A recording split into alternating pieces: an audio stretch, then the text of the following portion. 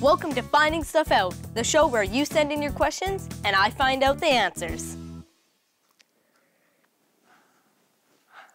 Sorry, I'm not trying to be rude. It's just I'm doing an experiment. Now, here's the first question from Cordell. Why do bats sleep upside down? The short answer is because they don't have claws on their head to hang on with. Okay, I don't know why bats sleep upside down when they sleep, but by the end of the show, I'll have the answer to your question and a bunch of other cool stuff about sleep. Why do we yawn when we're sleepy? Nobody knows why we yawn when we're tired, but it's contagious, like a cold, except you don't get sick. Scientists say we yawn just from seeing other people yawn. Here's an experiment you can do with your family or your friends. Just do this. And chances are, people around you will start to yawn without even thinking about it. Nobody knows why we yawn. Nobody knows why we yawn. When we yawn, we breathe in oxygen, get the old air out and the new air in. If you yawn, someone else will too, but we don't know why. It's something we do, because nobody knows why we yawn. Nobody knows why we yawn. We can put a man up on the moon. We can skate on ice in the month of June. We can build a robot to mow our lawn, but nobody knows why we yawn. Oh, sorry. I'm still doing my experiment. Were you watching carefully? Did you yawn? It turns out it works on chimps, too. So next time you're at the zoo,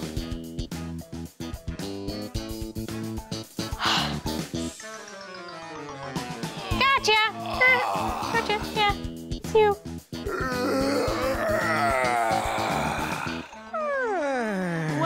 Well. It seems that chimps are not the only animals that yawn. In fact, most of them do.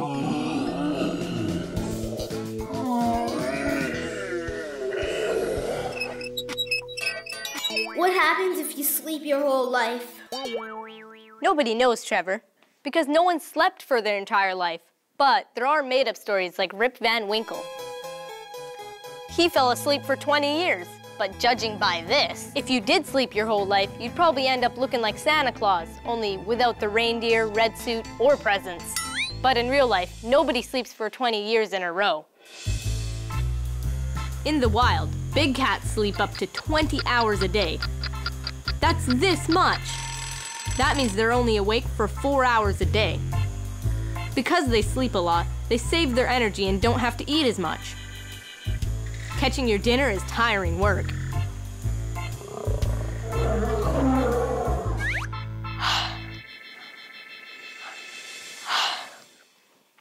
Next question's from Talea. How much do we sleep? I've never really thought about how much we sleep in total, but I know that grown-ups sleep 8 hours a night. Okay, let's see here. You do 8 hours a night times 7 days a week equals 56 times 52 weeks in a year equals 2,912 times the number of years. Oh my gosh, this is unreal! I can't handle it! Why do I even have a calculator this big? You're gonna make my head explode!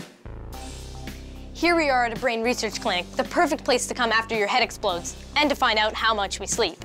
And here's Anita, a brain specialist. Hi, Harrison. Hi. So, Anita, how much time do we sleep? Approximately 25 years. 25 years? That's a lot of time wasted sleeping. I could do so many better things like play music all night. Yeah, play music all night. Play music all night. Well, I'm sorry to say, Harrison, that's just impossible. You just can't do it. Your body would just fall asleep even if you didn't want to. Shucks! Play music all night. Yeah.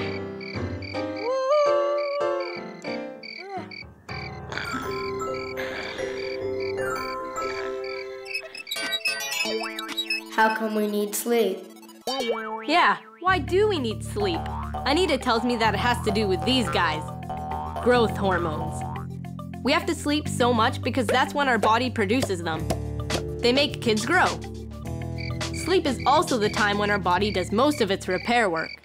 So, not me, but that's why other kids have to sleep so much, right? Sure.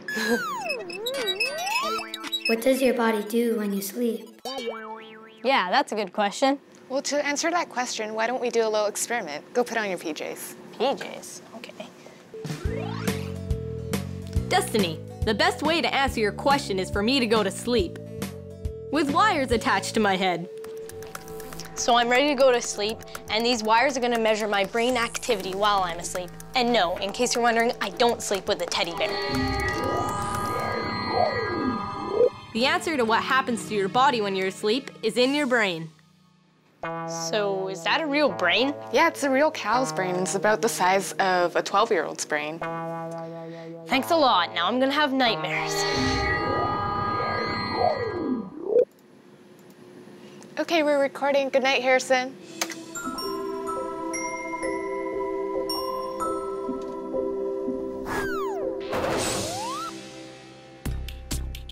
So I went to sleep while a camera watched how I moved.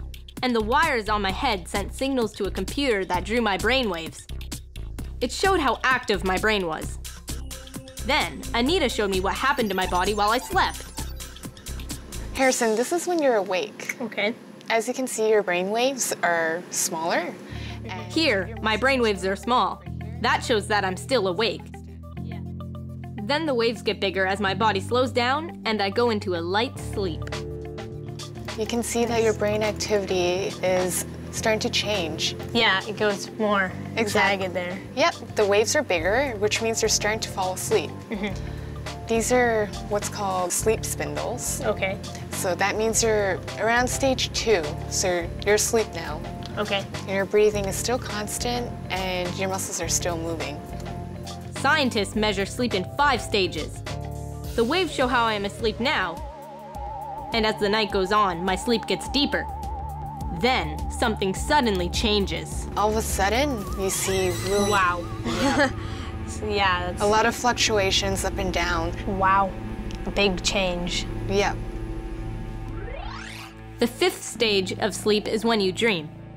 It's called REM, which stands for Rapid Eye Movement. It's called that because our eyes move around very fast while we sleep. Our dreams feel so real, but we don't move. And even your muscles, you can see now change completely. So your muscles are paralyzed and you can't move. And the only muscles that can move are the muscles for breathing, your eyes, and for hearing. Wow.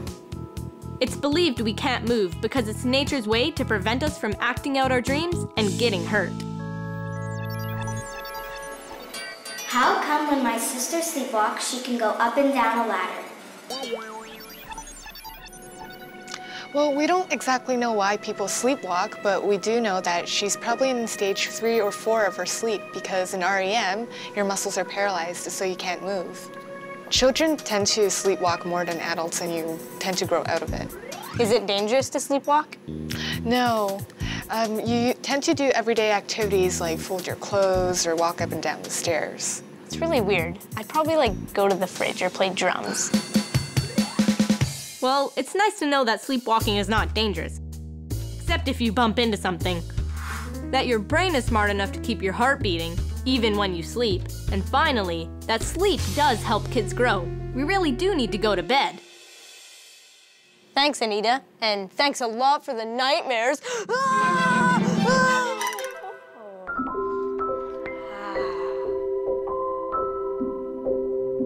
Are you feeling better? Much better. Why do we have good and bad dreams? The Flat Earth Corner!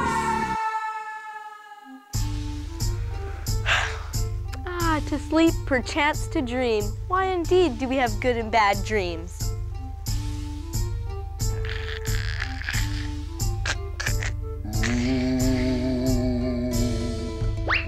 No!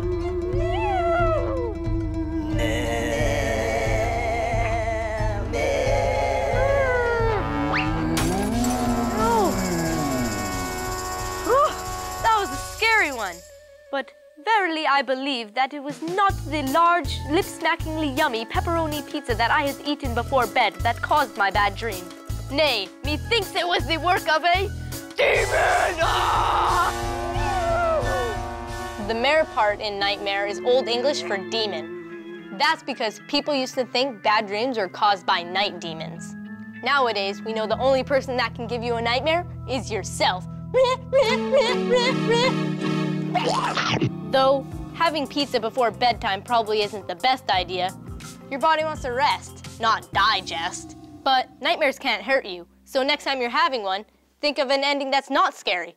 Say you have a dream that you're in your room when all of a sudden, instead of being scared, oh, you again. Yeah, I'm talking to you. You're that scary nightmare my imagination created. Well, I've decided you're not so scary anymore. Nope, you're not that scary. Instead, you're gonna be a balloon.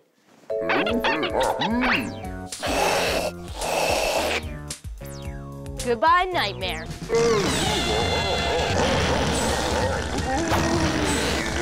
See you later. That's better. So, next time you have a bad dream, remember, you're in charge, not the thing that's scaring you.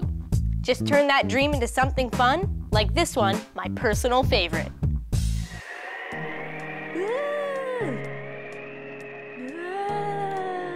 I can fly! Experts say a lot of kids dream about flying. They say when we're having this kind of dream, we're allowing ourselves to experience success by using our imagination and courage. Woo!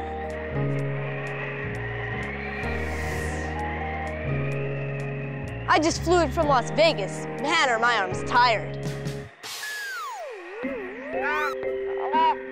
Hey, what's that baby head doing in my dream? Street farts. So everybody sleeps, right? Yeah. But I want to know about your dreams. So what is your weirdest dream you've ever had? My weirdest dream was when I was getting chased by a giant pink robot. I turned into a director, and then I keep saying action, and everybody's not listening to me, and then a random blue pig keeps coming and dancing. My weirdest dream was when 10,000 cats were chasing me. A dog ate me. Your dog ate you? Yes, he ate me, and when he spit me out, I turned into E.T. When ninja was attacking me, like with ninja stars and stuff for no reason. A lion comes into town and eats a chicken bone. He goes into the store, and then he eats the chicken bones from in there, and everyone runs out screaming like they're getting chased. I turned into a Lego guy, and I had the secret lair and stuff. My weirdest dream is when a blue kangaroo was chasing me for no reason. My weirdest dream is when I turned into a blueberry. A blueberry? When I turned into a small person and a guinea pig was chasing after me. Turned into a cloud and I floated all the way to China, and when I came back, I became a new normal human again. Well, there it is. I'll tell you that my weirdest dream was when I went to this really weird school with some really weird kids, and they started telling me about all their weird dreams.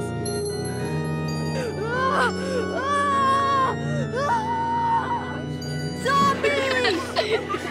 Dreams aren't the only thing we do when we're sleeping, as Adonijah points out. How come when grandpas sleep, they snore so loud? I was going to ask your grandpa, but he was sleeping. And by the way, he does snore loudly. But I checked, and anybody can snore, no matter what age they are. When you sleep, your body relaxes, including all this stuff. When it relaxes, all that stuff in your throat blocks your air passages. So, you breathe harder to get air. Then that stuff vibrates, making the snoring noise. But we do tend to snore more as we get older. That's because our muscles get weaker. So all that stuff is looser and blocks out air passages. And that's why Grandpa snores so loud. Even if you're young and not overweight, you can still snore.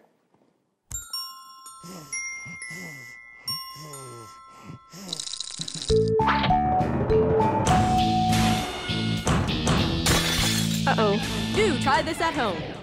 You can try the snoring experiment right now as it happens. First, tighten up your nasal cavities right here. Then breathe in and you should be able to make a sound like this.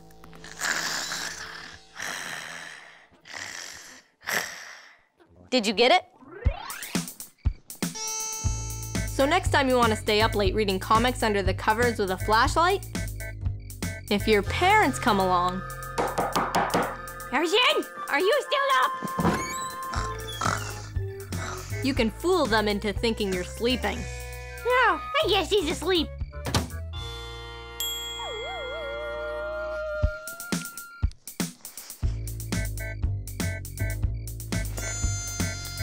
I never told you that, all right? Why don't fish die when they sleep?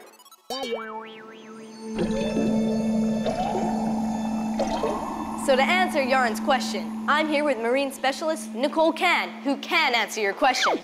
Hi. So why don't fish die when they sleep? It's a really great question, and mostly it's because they don't sleep the same way that we do. They never get to sort of nestle into the kelp and have really sweet fishy dreams, whatever they dream about. Instead, they keep sleeping while they're swimming. So as they go around, they can shut down most of the energy levels in their bodies, keep taking in water through their mouths and passing it over their gills, but they're not really paying attention to what they're doing. They're sort of zoned out. As soon as a predator comes by, though, they can snap awake and swim away. So it's kind of like sleepwalking. Maybe sleep swimming. Sleep swimming.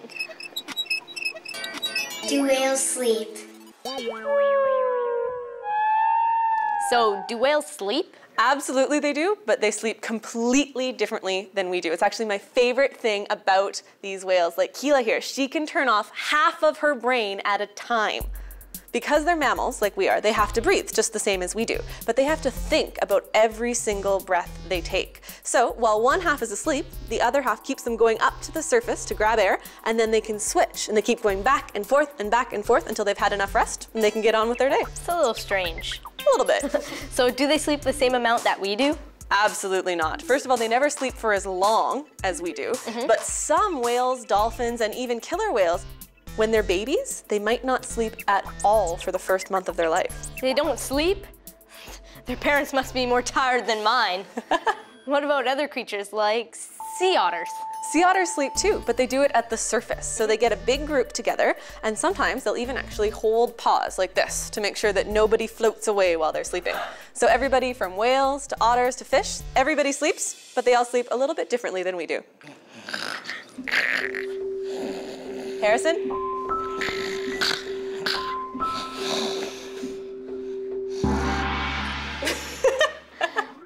I checked, and it's not only sea creatures that sleep differently than we do. Monkeys and chimpanzees like to sleep in the trees where they're safer from animals that could sneak up and attack them if they were on the ground. Giraffes and elephants don't have to worry very much about getting eaten, except when they are sleeping. So they need only 3 hours of sleep a day. Birds can even snooze for 30 seconds at a time when they're in the air. That's how they manage to fly non-stop when they fly away for the winter and return in the spring. Some animals sleep during the day. They don't get busy till night, like raccoons, hamsters, fireflies, and, you guessed it, bats. And Cordell, that takes us back to your question that kicked off the show. Why do bats sleep upside down?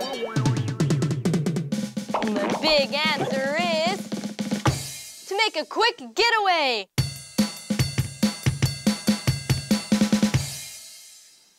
Say, poor Mr. Bat is asleep when a hungry raccoon spots him.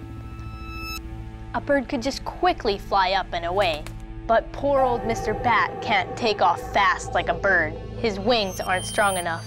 He can only start to fly by dropping into the air. So what's a bat gonna do? Suddenly, that old raccoon lunges at Mr. Bat. Mr. Bat lets go and drops through the air. He gets up enough speed to start flying and make his getaway. Whoa, that story had me hanging on the edge of my seat. When you hang on to something, you have to think about tightening your hands around it. But for a bat, it's the opposite. Their claws naturally close. They have to consciously make them open. That keeps them from falling when they're asleep. So they have to wake up and let go and start flying. And that is why they sleep upside down. And just for the record, this position is very uncomfortable. Thanks for watching Finding Stuff Out. See you next time.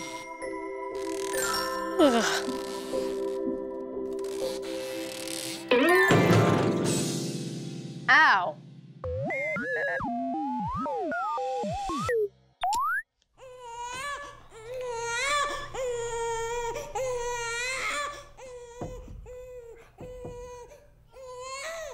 Sorry about the noise.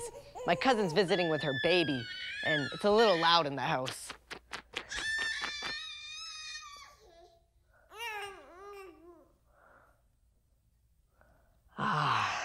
He finally went to sleep. I mean, I don't mind too much. Babies are neat, but my sister is driving me crazy today. She's copying everything I say, like this. Stop copying me. Stop copying me. I mean it. I mean it. The only defense is to say stuff she can't copy. Large Hadron Collider. Large Hadron Provider. Hiya.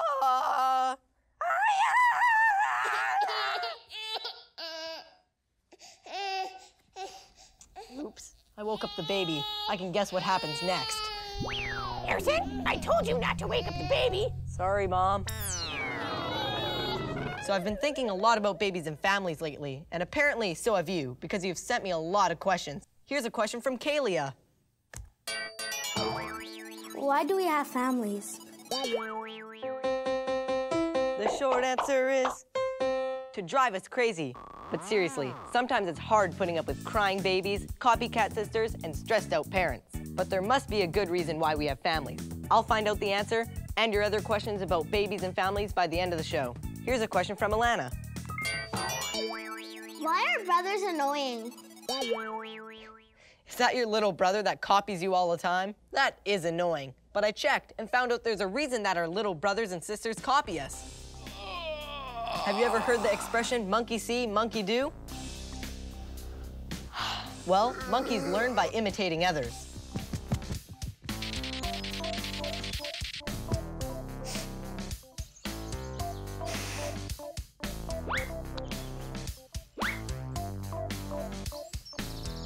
Us humans can't help wanting to copy. It's in our nature. It's how your parents learn to do stuff, and your grandparents, and your great-grandparents.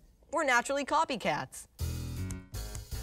I know you are, but what am I? I know you are, but what am I? I know you are, but what am I? I know you are, but what am I? But what am I? I know you are, but what am I? I know you are, but what am I? I know you are, but what am I? I know you are, but what am I?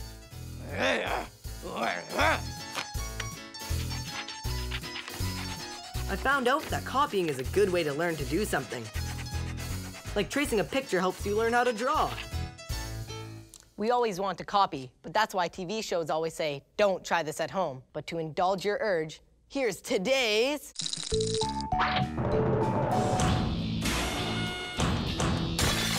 Uh-oh, do try this at home. How good are you at monkey see, monkey do? If I play a drum rhythm, do you think you can copy it just by watching? Here. Did you get that? I'll break it down for you. And that's how I learned how to drum, by learning each thing slowly. Here's another thing I'm trying to learn. Breakdancing is really hard because you have to move super fast. But if I slow it down for you, does that make it easier? Not for me, not yet, but I'll keep practicing. Drumming and breakdancing may look like they're just fun, but they actually help our reflexes, balance, and even sharpen our mental skills too.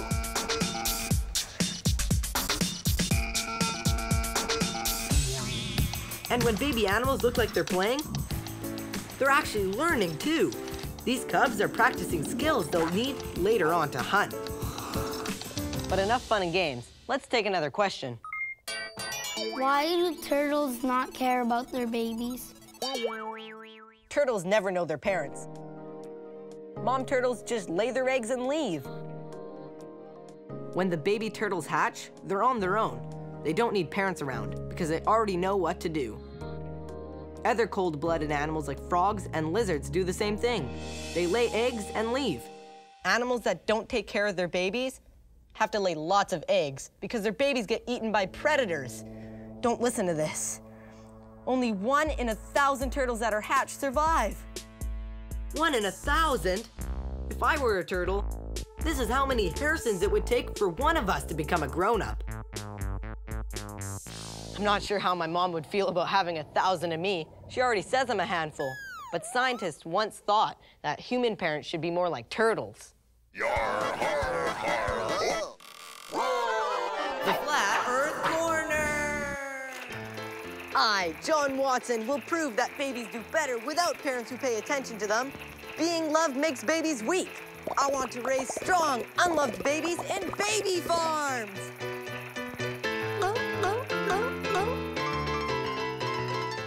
100 years ago, this scientist named John Watson decided that attention for babies was bad. He thought that they shouldn't be picked up, cuddled, or talked to. He was wrong.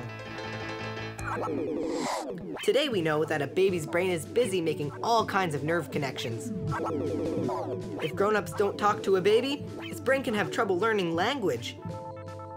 Ignoring a baby can even stunt its brain growth. Fortunately, human nature makes us want to cuddle babies and say silly things to them. Oh, such a good baby. I don't actually like babies. I'm just testing their hearing. Yeah, that's it. Here's a question from Brianna. Why do babies poop a lot in their diapers? Humans don't like being around poop, obviously. Uh-oh. But babies don't have a lot of control over their bodies at first. When we're born, we can't even hold our head up, much less remember to flush. So until babies are more developed, they make lots of smelly diapers. It's weird. Mr. Whiskers isn't as smart as a human, but he learned how to use a litter box right away. Cats are born wanting to bury their poop. It's their natural way of avoiding predators. Even if there are no predators in your home, your cat doesn't want to take any chances. But what about other animals?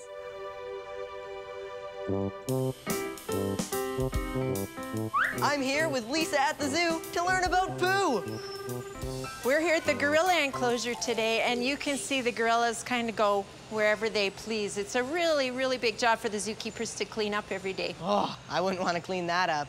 I guess I shouldn't really complain about cleaning up my cat's litter box. No, not really. You know, with cats, they instinctively will go to a litter box and bury their poo because they're trying to hide their scent. Right. And with animals like dogs, they don't want to go where their den is, so you can train them to poop outside. Oh. But in the zoo, it's really more difficult because the gorillas, they'll just go where they want to go. So how much poo is created here at the zoo every day? About 15 good-sized garbage can fulls. 15 garbage cans? That's a lot of poo. Whoa, where's the toilet paper? Now here's a question about animal babies from Janik. Why do animal babies grow faster than human babies? Oh, right. I heard that animals mature in 1 to 2 years. If we did that, we'd be grown-ups before we started preschool. It's true. With the elephants that you see behind us, they seem quite helpless when they're born, but they're actually able to walk and keep up with the herd when they're only a day old. Wow, but human babies seem pretty helpless compared to that. It's true. Human babies are helpless. But other animals mature at different rates, too. For example, kittens and some birds are actually born with their eyelids fused together still. Some baby animals, like these tigers, are born very small, but they'll grow very big. Some animals, like joeys, are actually about the size of my thumb when they're born, and they're not fully mature until they're 7 to 10 months. What's a joey? Oh, that's a kangaroo. Oh. They have to stay in the pouch until they're fully mature. That's so small. So why do animals grow up at different speeds? Basically, the more complex an animal is, the longer it needs to develop. So an animal like a fish is ready to go almost right away. Other animals take more time. Right, well, thanks for helping me find stuff out. No problem. Now Thomas has a question about babies. Why are babies so delicate? To help find out, please welcome my special guest, pediatric nurse, Stacy Baker.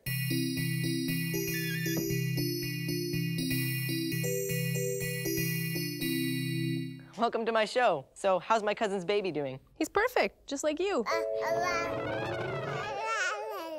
How did you calm him down? Some babies just love to be rocked and held. Do you want to hold him? I don't know. I don't actually know if I should. It's okay. Babies are not as fragile as we think they are. It's just that babies are born with really big, heavy heads, and the muscles that have to hold it up in their neck aren't very strong. So when you hold a baby, you just have to make sure that you support their neck. You want to try? Sure. Like this. Support their neck? Yeah, just make sure you hold his neck like that. There you go. Am I doing it right? You're doing a great job. Okay. It's okay. It's okay. What's wrong? What do you want? It's okay. It's okay. Look. I guess I just don't have that special baby touch. So Thomas was wondering why babies are so delicate. Well, babies are in their mummy's belly for about 9 months, right? And then they have to come out because they just get too big. But they're not fully developed yet. It takes months before a baby's able to sit up, maybe 4, 5, 6 months before the baby's able to crawl, and then up to a year before the baby's able to walk. So how come humans are so helpless for so long? Our brains are really complex. Right. At 9 months, they're definitely not fully developed. Actually, they're not fully developed until they're about 21 years old. In the meantime, babies are still pretty cute. Yes, you are. Yes, you are. Yes, you are. You're so cute, yeah. Yes, you are. I mean, a lot of other people think so, too. Why are babies so cute? Street farts. So what makes babies so cute? They talk funny. They're just so small and yeah, they're just cute. They're naturally cute. Yeah. I like it when they sleep because their lips are like moving and then it goes I can hold them and their feet are as big as my thumb and they're soft. They're soft. They're soft. And they all love me. I just love their legs. They're just so squeezable. I like newborns because they have no teeth. I just love their adorable laugh. It always makes me laugh. Hey, I think it's time that we pretend like we're babies.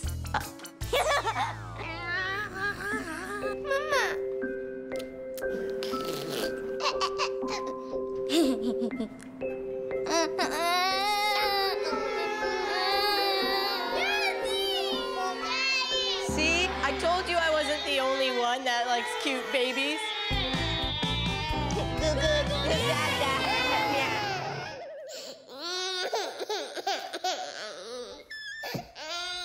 Sorry, I had to give the baby back to your cousin. I think he was hungry. Must be lucky to be that cute. I can never get away with making that much noise. I actually think that we're programmed to think that babies are cute. What do you mean by programmed? It's kind of like human animal instinct. It's built in. You mean we just know we have to take care of babies? That's how humans survive? Yeah, babies need a lot of care in the beginning.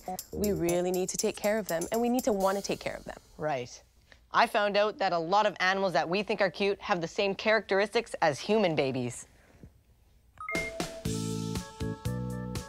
Oh, they're so cute with big arms and a big head and you smile. Oh, they're so cute. Oh. Even some cartoon characters have some of the same characteristics. For instance, if I were a cartoon character and you wanted to make me look really cute, you'd make my head bigger. And you'd make my eyes really large. And you'd make my arms short. And you'd probably give me a squeaky little voice, too. Aren't I a cutie pie? I wonder if that's why my sister talks baby talk every time she wants Mom to buy her something. Oh, please, please, please, can I have it? And it works a surprising amount of the time. Maybe my parents are programmed to think it's cute. Anyway, next time your parents tell you to stop watching cartoons, tell them you can't help it and that you're programmed to like cute, big-eyed cartoon characters. Again? Why do babies cry so much? Yeah, so you're a pediatric nurse. Why do babies have to cry all the time? Because that's the only way they have to communicate. Well, they don't have much to say. On the contrary, they actually have tons to say. Babies don't have their words until they're about 1. So crying is their way of communicating how hungry they are, if they're thirsty, if they're not feeling well, if they have a tummy ache. We want them to communicate. So if I have a baby someday and he doesn't start talking till he's 1 year old, and then he has to cry every time he wants something, so how much crying will I have to listen to? A lot. Let's see.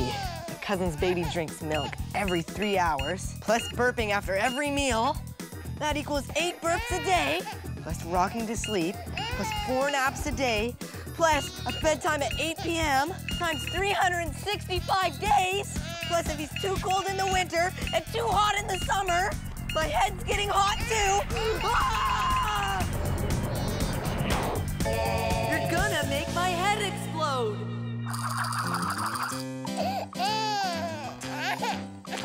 How may I serve you, oh crying one? Would you like a blankie? Would you like a bottle? Would you like Harrison's favorite teddy bear, Mr. Snugglesworth, to drool all over?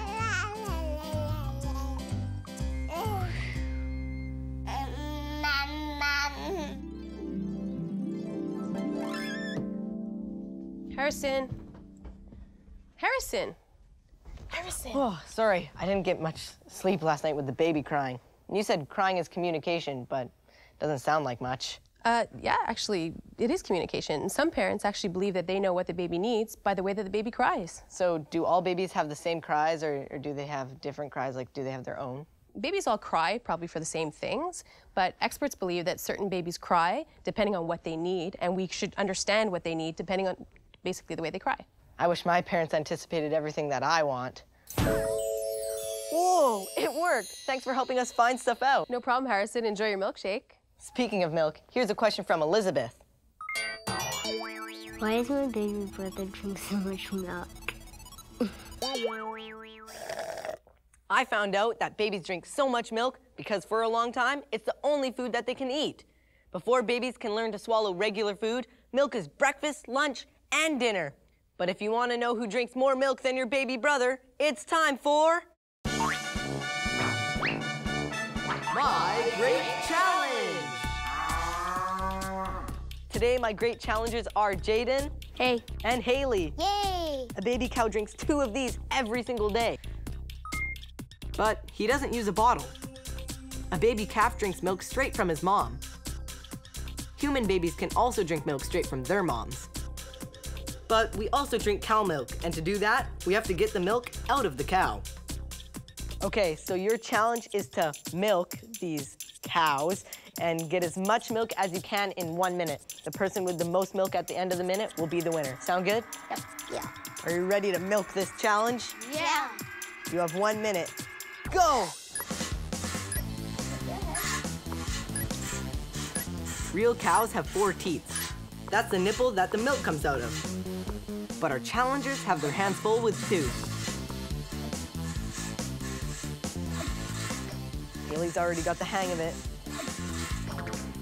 Oh, Jaden's getting it now too. 30 seconds. Farmers milk cows twice a day. A cow can make enough milk to fill 27 cartons every day. That's more than 100 glasses. 15 seconds. I hope the loser won't cry over spilled milk. 5, 4, 3, 2, 1. Stop milking. A pretty close race here. It looks like the winner is Haley. Yay! Congratulations. So what was it like milking a cow? I felt all wet because I was missing. You were missing the bucket a lot, and what about you? It's hard. It's hard? What was the hardest part about the challenge? Aiming the bucket. The hurting of the thumbs. Oh, your thumb started to hurt? Awesome. Well, thanks for playing My Great Challenge. And I'll never take a milkshake for granted again. Here's another question.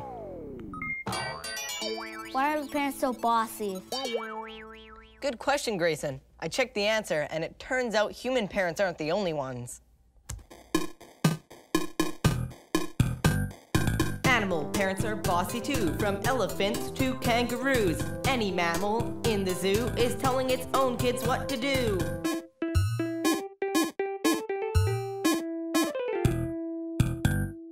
Wipe your paws, don't play with your prey. Growl to scare the humans away. Get in a cave and go to sleep. Don't provoke the wild beasts. Animal parents are bossy too, so animal kids learn what to do. Animal parents are bossy too, so animal kids learn what to do. Yeah! It turns out the reason parents are bossy is because they have to keep us safe and teach us how to be grown-ups. I know you are, but what am I? I know you are, but what am I? I know you are, but what am I? I know you are. They learned how to do that from their parents. I know you are, but what am I? Who learned it from their parents. Who learned it from their parents. You are, but what am I? I guess that brings us back to the question that gave birth to this show. Why do we have families? The big answer is... survival. Living in families helped our human ancestors survive, and helps us too. Families take care of us when we're sick, and when we're babies and can't do anything for ourselves. And we can take care of them too.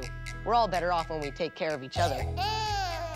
Even if sometimes we drive each other crazy. I know you only copy me because you want to be just like me. Gross! I know you are, but what am I? I know you are, but what am I? See you next time for more Finding Stuff Out. See you next time for more Finding Stuff Out.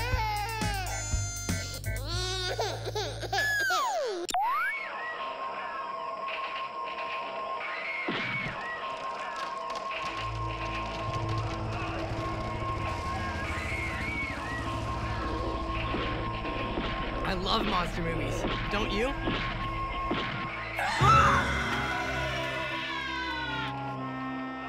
Sorry, a giant dragon was about to eat Tokyo. Fortunately, it was only a movie. Or is it? Here's the first question from Isaac. Do dragons really exist?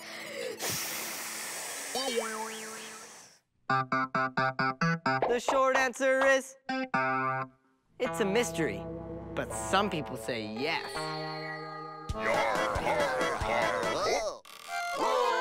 The Flat Earth Corner! There was a fire-breathing dragon in the land, and it had terrible wings and scales sort of like my armor, and I defeated it with this magic sword. No villager saw it because it turned invisible. It turned invisible because it was magic. That's like my magic sword. Yes, that's what happened. Hey, who's laughing? I'm not making this up. I'll have at you with my magic sword. Hey, come back here, you coward. Let me have at you with my magic sword. Ah! Dragon attack! Help! There's a dragon trying to attack me! Ah! It's just a dragon kite from China. Cultures from all around the world have dragon legends. From Europe to Asia, artists and performers tell stories about dragons. Some of the dragons look like lizards, some look like snakes, and some of them with wings look like giant bats. So many dragon stories from so many different countries. Today, though, we know that dragons really don't exist, right? Huh? But I said dragons don't exist. That can't be right. My computer says that dragons really do exist. Whoa, maybe there is a reason to all these dragon legends. Well, maybe there's huge reptile monsters. Maybe your questions on reptiles will help me out. I've got to find out the truth. What's the difference between a reptile and an amphibian? Well, Livia, reptiles and amphibians are easy to mix up. They're all animals that don't have fur. But there's one big thing that makes them different. Frogs and salamanders are amphibians, which means they start life in the water as fishy-like animals. Then they grow legs and can walk on the ground and breathe air. Reptiles are born looking like little versions of the grown-ups. The babies look so cute, but then they get really big. Okay, not that big, but still big enough to be scary. Marnie had a question about that. Which was the biggest reptile that ever lived? The biggest reptile that ever lived? The giant lizard that ate Tokyo, of course. Ice Cream Mountain? Whoa. Just kidding. But you know what's amazing? Reptiles never stop growing. They grow their whole lives. Hey, come back with my house. Okay, my pet gecko won't get that big. Even though reptiles keep growing, they slow down when they get old. But some can still get pretty big. Who's the biggest? The saltwater crocodile is probably the biggest reptile alive. The biggest turtle is the leatherback sea turtle. Its babies can fit in your hand, but they grow to be as long as your bed. And some pythons can be almost 4 times as tall as I am. People used to think dinosaurs were reptiles. That would have made them the biggest reptiles ever.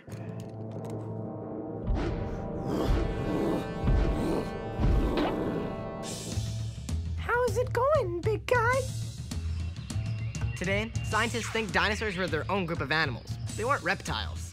But I wondered, could dinosaurs be those dragons that we hear stories about? Nope. My research says that dinosaurs were extinct way before humans existed. I guess I have to take some more questions.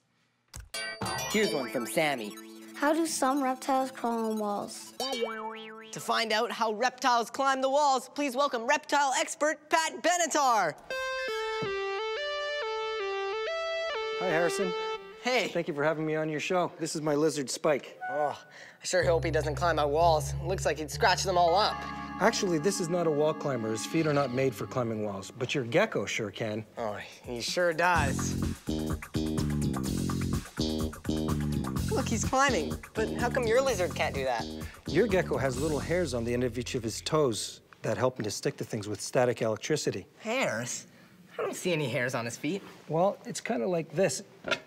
If I take this balloon and rub it on you, it'll stick. That's static electricity. That's what we believe happens with geckos. It's still a bit of a mystery. I wish I could use my hands and feet to walk on walls. Actually, scientists are working on something like that, but you won't find that in anybody's home anytime soon. I wonder if I could get some good ideas from...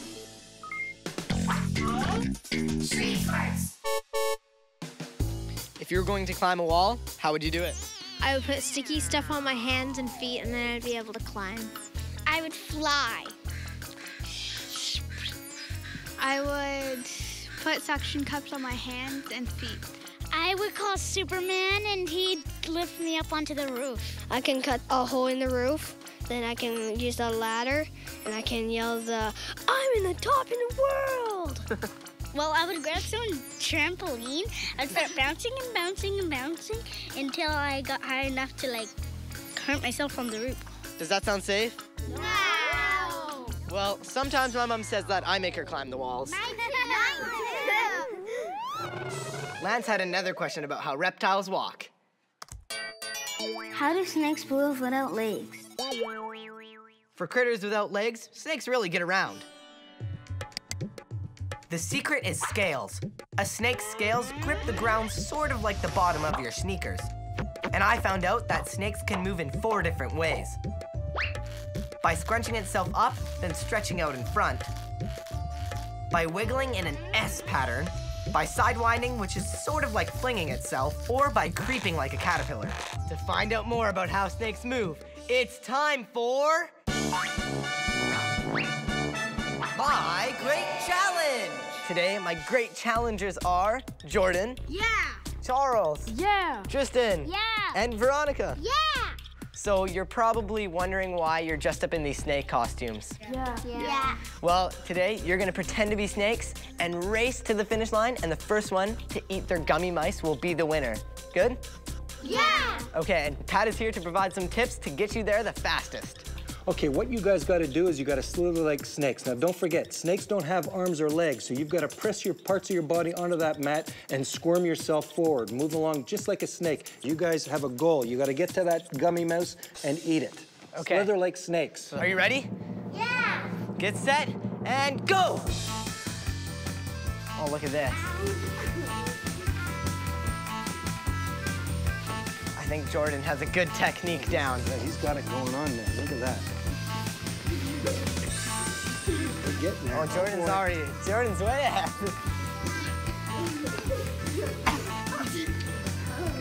And he's getting the gummy mouse. Come on, Veronica, you can get up there. I think Jordan's got it. Jordan's got it. We're gonna get there. And then second place, we got Charles.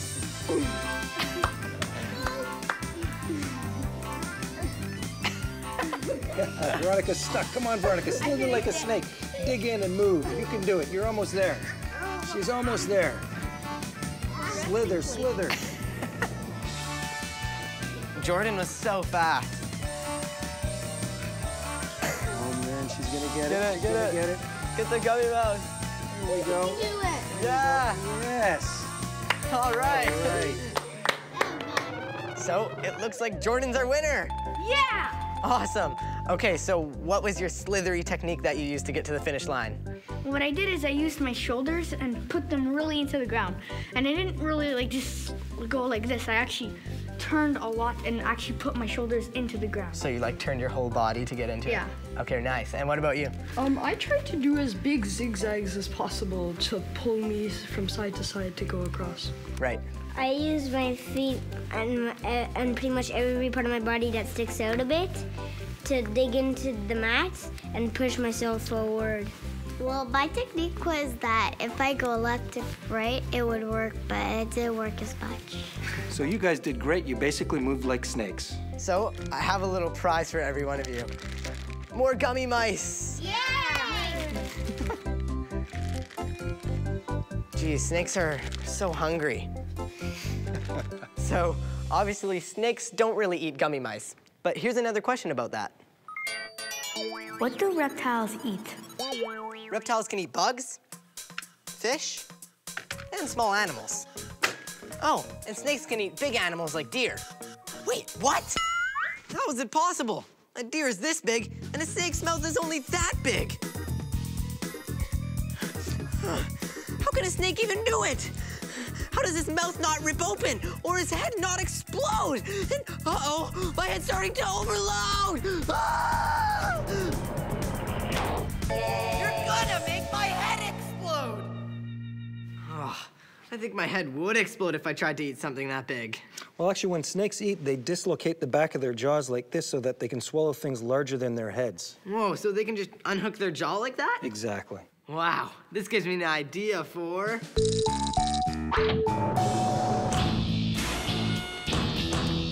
Uh-oh. Do try this at home. Want to know how big of a bite you could take if you were a snake? Open your mouth as wide as you can and measure. Now expand it by this much. If you were a snake, you could eat a whole watermelon in one bite.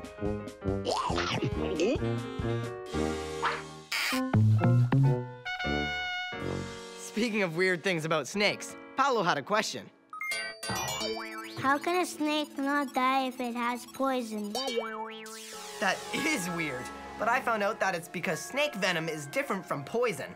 It is weird that a venomous snake doesn't die from its own venom inside of it, but I'm pretty sure that Pat knows the answer. The difference between venom and poison is that venom has to be in the bloodstream for it to work, whereas poison has to be swallowed. Venomous snakes actually inject their venom into their prey, and it helps them to pre-digest their food. Oh, I saw this video where a venomous snake eats another venomous snake. Is that true? Yeah, many venomous snakes eat other venomous snakes. Once again, the venom has to be injected into the blood, so that venomous snake, if he got bitten by the other one, that could be deadly. But just by digesting it, it's not a problem at all. Well, I bet snakes don't taste good. Believe it or not, some people eat rattlesnakes. Eat rattlesnakes? Pretty sure there's an easier lunch to catch than that. Speaking of venomous snakes, I found videos of some of the most dangerous snakes in the world, like the puff adder and the black mamba in Africa, the tiger snake in Australia, the desert horned viper in the Middle East, the common krait, and the world's largest venomous snake, the king cobra in Asia. And in North America, the rattlesnake is one of the most poisonous snakes. You didn't bring a rattlesnake with you, did you? Fooled you. I always fall for pranks. You know who hates pranks? Snakes.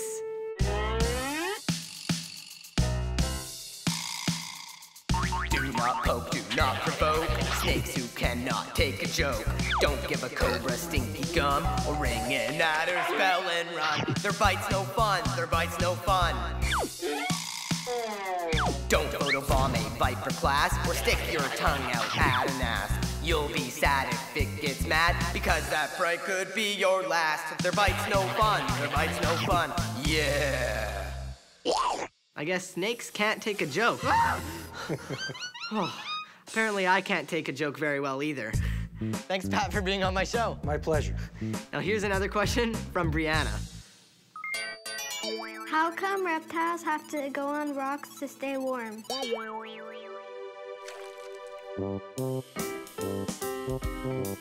To answer your question, I'm here with my friend Little Ray at his own reptile zoo. Hey Harrison, thanks for having me on the show. And this is the Hammer, one of our green iguanas that we have at the zoo. So reptiles like to sunbathe. Why is that? Well, reptiles, unlike us, are ectothermic or cold-blooded. We're endothermic or warm-blooded. And what this means is that we can control our own body temperature. If we get too hot, we sweat to cool down. Too cold, we can shiver to warm up. Reptiles like the Hammer can't do that. His body temperature is actually controlled by the temperature of his surroundings. He's looking pretty warm right now. Should we try to cool him off? Well, he will sit under a heat lamp like this to warm himself up or under the sun, and sometimes he can get really hot, but when he gets too hot, we don't have to do anything to cool him down. He will actually physically move to a cooler area if he starts to get too hot. This rock is too hot. Ouch. This rock is too cold. Brrr. This rock is just right. Ah. Whoa, yeah. Ah. I saw something really weird that happens to reptiles when they get too cold. Does this really happen?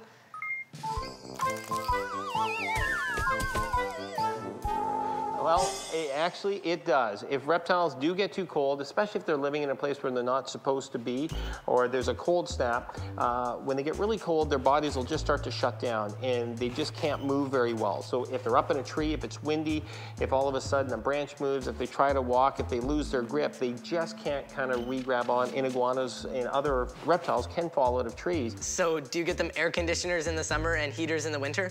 Well, we do have to control their the heat in their habitat, but what we do is we keep the zoo at a comfortable temperature for people, and then we use heat lamps and heat pads, and the reptiles are able to kind of manage their own body temperature on their own. We give them the choice and they go where they like. Cool. Next question. It's from Jesse. Why is a crocodile's back so hard? Oh, I know the answer. That's easy. So an action hero can cross a river on a crocodile's back. Ow! Oh, ah! I'm sure there's more to it than that. Let's just ask the crocodile. I don't know. Or maybe Little Ray instead. So, why do crocodiles have hard backs? Well, Harrison, crocodiles have osteoderms in their skin. And osteoderms are bony plates that are actually inside their skin. You can actually touch them if you want. Not gonna bite? Nope, you're gonna be fine.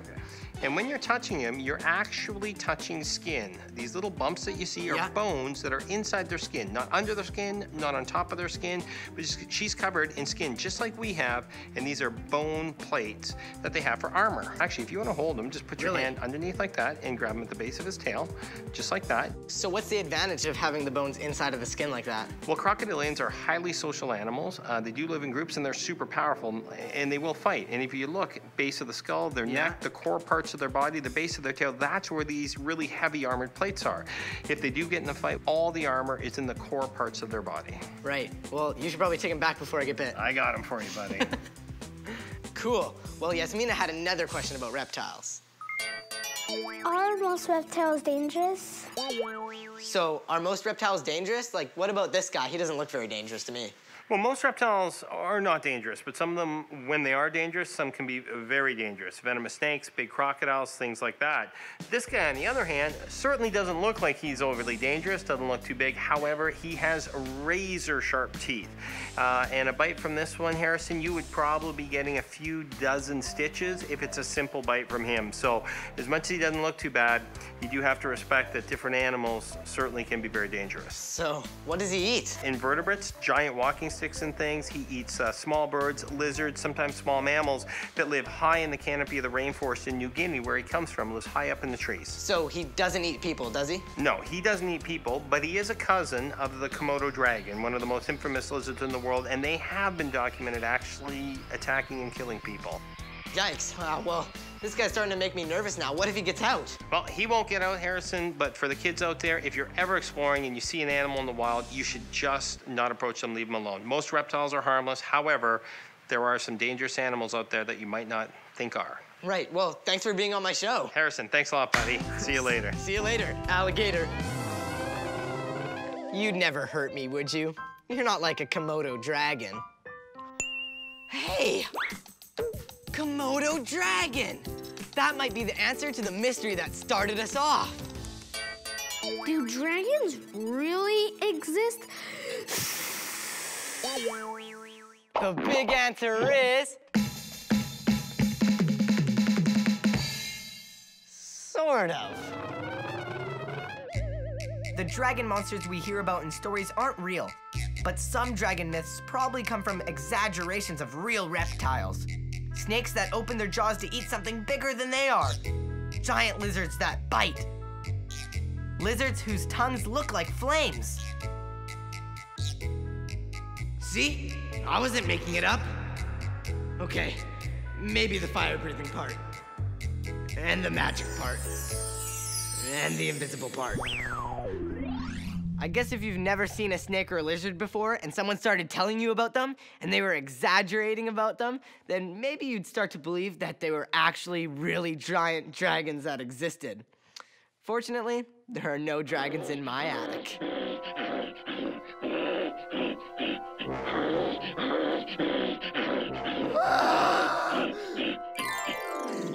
Did I fool you? Well, reptiles aren't scary, fire-breathing monsters at all. I thought you were a nice reptile. See you next time for more finding stuff out.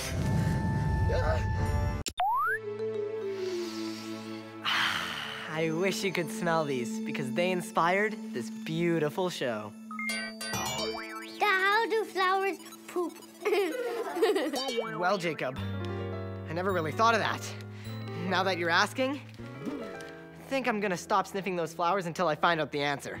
Well, I don't know how flowers poop, or even if they do, but thanks for giving me an excuse to do a show on, well, you know. Why is bird poop white? Here's the first thing I noticed about those bird droppings. I noticed that these bird droppings are very runny compared to regular human, well, you know. You won't believe what I just found out. Birds poo and pee at the same time. The white part is the pee, and the little black parts you see in it are the poop.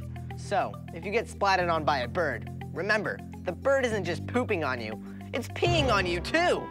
Now here's a question from Sophia. What animal does the biggest poop? I checked, and there are some champion poopers out there. This is a moose-sized poop. And this is a hippo-sized poop. But it doesn't come out neat like this. It goes all over the place like it was shot out of a cannon. And there's an animal that makes even bigger poop than the hippo, the blue whale. And I found out its poop is reddish-orange because of the orange seafood it eats.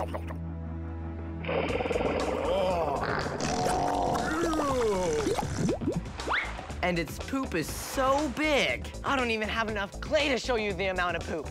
It makes so much poop in one day, it weighs the amount of a baby elephant. That's enough to fill an Olympic swimming pool every year. Hey, cannonball! Ew! Who let the whale in the pool? So remember, never swim behind a blue whale. Now here's a question from Madison. What happens to poop after a century? To find out, please welcome my special guest, paleontologist, Jordan Mallon.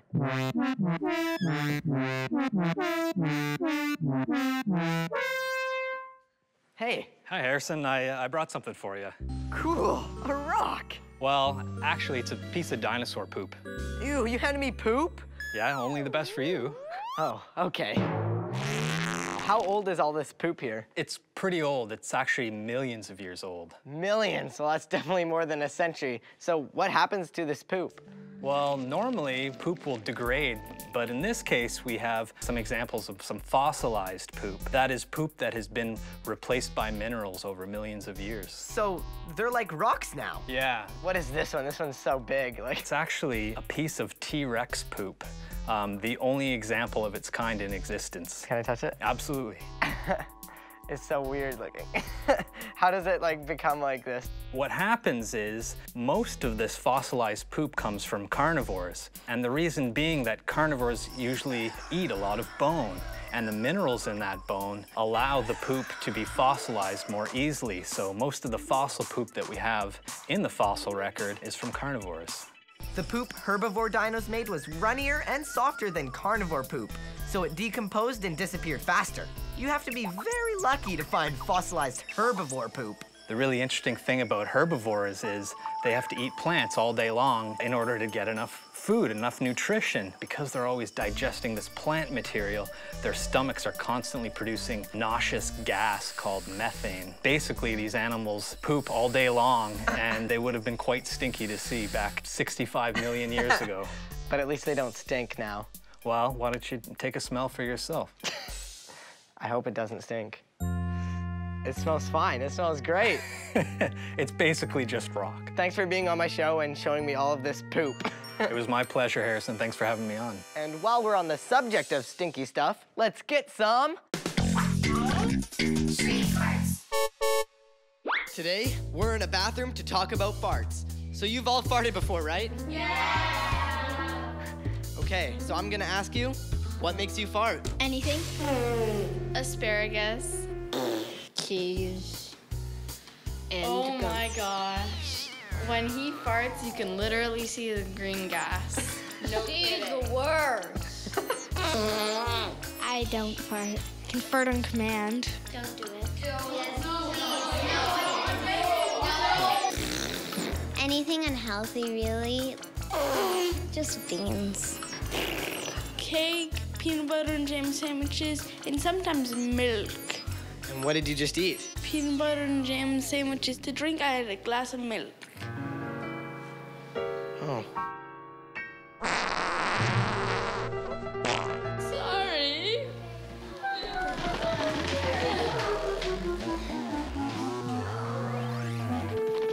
I'm still trying to get to the bottom of all your questions. Here's another. Why do people poop? I'm glad you asked, Olivia, because it gives me a chance to replay one of my favorite Finding Stuff Out songs. What happens to our food? Well, if it tastes good, first we chew, then we swallow. Down to our stomach, where it's hollow. Enzymes there, break it down. When they're done, it gets passed around to the small intestine, 7 meters long, takes nutrients out to make us strong. The large intestine absorbs the water, just like a giant paper blotter. And that, my peeps, is the scoop. And what we can't use turns into poop. Yeah, what we can't use turns into poop. You may have remembered this from the show where I answered your questions about food. But there's more to the story about why we need to poop. Other stuff that we can't use comes out in our daily poos. Bacteria is part of that waste, dead cells that our body replaced, and fiber from the plants we ate, but water makes up most of the waste. That's why. But sometimes how doesn't go so smoothly. Here's a question from Catherine. How does a person become constipated? Do you ever have that problem? I guess I'll never know, because you can't talk. Well, this is how it happens to people. Some foods have fiber, which we can't digest. But even though our body can't digest it, fiber is still important because it tickles the lining of our intestines. But foods without fiber, like cheese and meat, don't tickle our intestines, so they can sit there a long time. And while they're sitting there, our bowels draw water out of them, making them drier and harder, which is why it can hurt to get constipated. So eat lots of food with fiber in them, and also...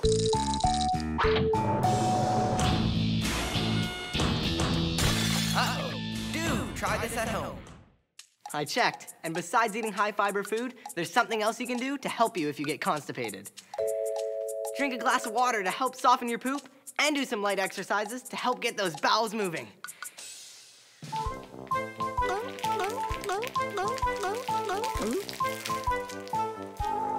but maybe don't do both at the same time.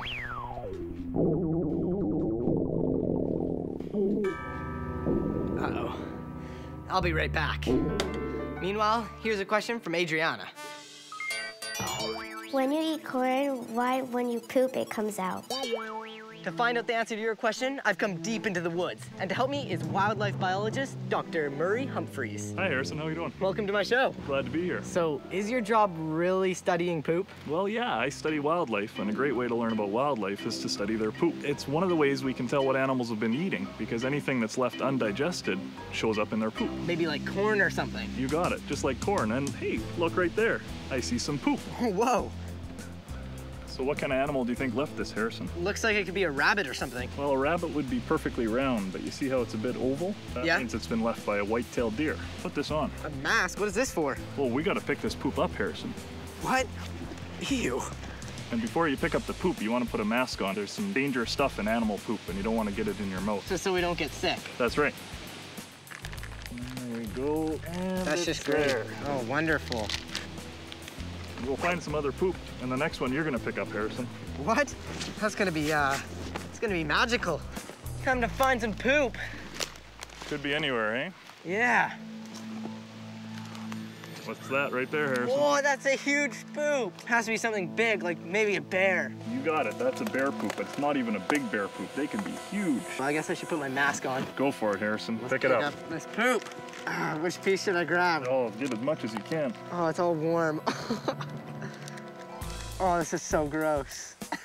Oh, perfect. Got I'll it. take that from you. Yeah, you can take care of that. Can't wait to see what this guy's been eating. Put it in there. Keep it safe. Safe. We'll find one more, huh? One more. Let's go find some poop. Let's go looking. Right there. More poop. Oh, look at that one. That's a beauty. You can pick it up this time. You're the pro. Okay, that's a coyote poop. I'm sure of it. But we'll go take it back to the lab, have a closer look. Awesome. Away we go. Let's go. So let's start with the coyote. It's kind of the biggest bones and obvious here. Anytime you look at a bone like that, it's pretty hard to tell where that's from, what kind of animal. But the best thing is if you can happen to find some teeth. Oh, there's a couple right there. Look at those teeth right there, huh? So we'll be able to tell what he's eating. Yeah, the teeth are a lot more characteristic of which mammal it's from. I think that must be from a squirrel. So now we know the coyote's been eating squirrels. You've got it. If we take a look at the bear next, why don't you take a look at this one? See if you can poke in there. It gets a little smaller. Bears aren't likely to be eating things with big bones. There's no bones in here. But you see the grass, and maybe you see some berries, and it means they eat all sorts of stuff. Right, and now the deer. The deer. It's actually the hardest to tell because we know a deer is a herbivore. It only eats plant matter. And plants are pretty hard to see. They don't stick out like big bones or anything. Yeah. So you gotta look a little closer for that. So we take a little piece and then get it underneath the microscope. Have a look and see what you see.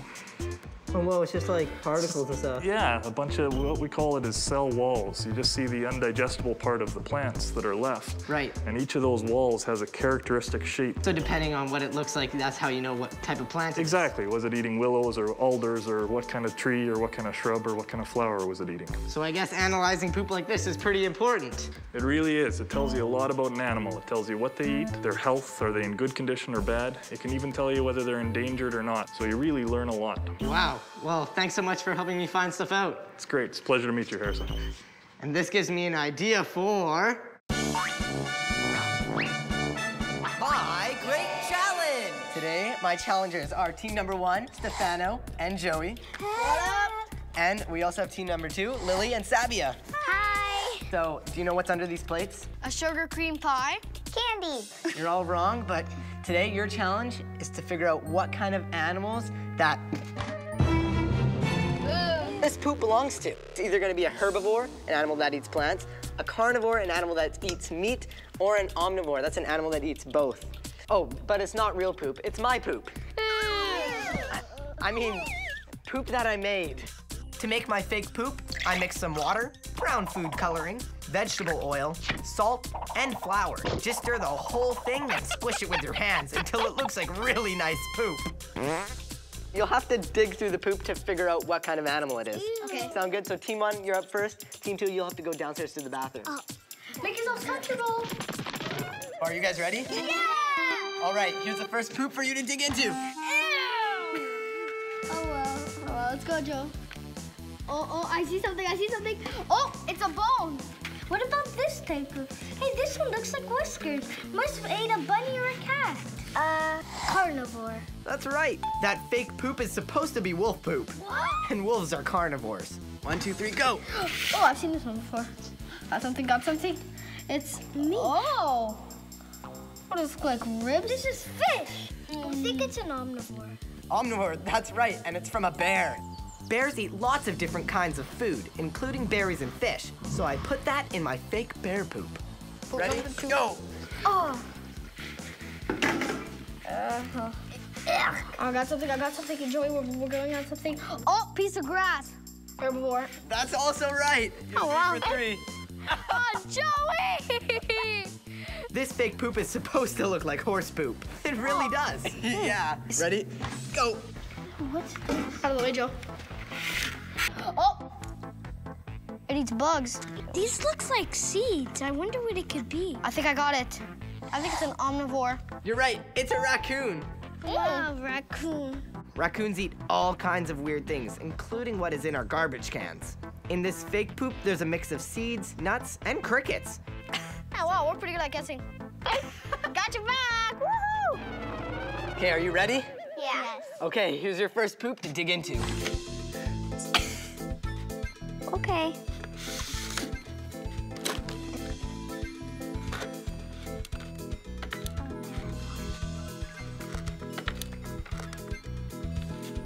Since we found all the bones, we think it's the carnivore. You're right. It's fake wolf poop. Go. Oh, this one. Oh, this is disgusting. Ew. Ew. Are those fish bones? Ew. Oh. Look. Oh. A cranberry or something? It's a fruit. Omnivore? That's right. It's fake bear poop. Oh. Go for it. Oh. Grass? I think we guessed already. Herbivore? That's right, it's a herbivore. And this is horse poop. Oh, no. Ew. Here we go. What is this? I don't know. Is that a bug? I see nuts. An omnivore? Yes, it's an omnivore. And it's fake raccoon poop. Oh, okay, that's disgusting. Okay, so the winner is Team 1. Yeah! And Team 2.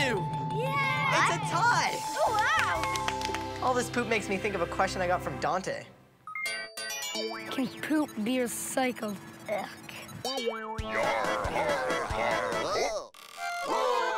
The Flat Earth Corner! Can it be recycled? Big time. Here in ancient Egypt, we astronomers know all about that. The ancient Egyptians saw that dung beetles recycled poop by eating it and even laying their eggs in it to give new dung beetles the energy to grow. When the ancient Egyptians saw that dung beetles could move balls of poop across the land, they concluded the dung beetle must be the power that makes the sun move across the sky.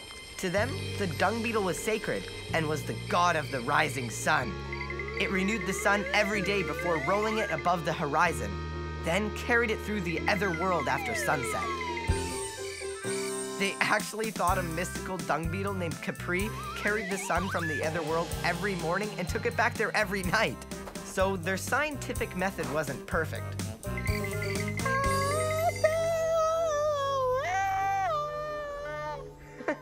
The ancient Egyptians were wrong about dung beetles making the sun move across the sky.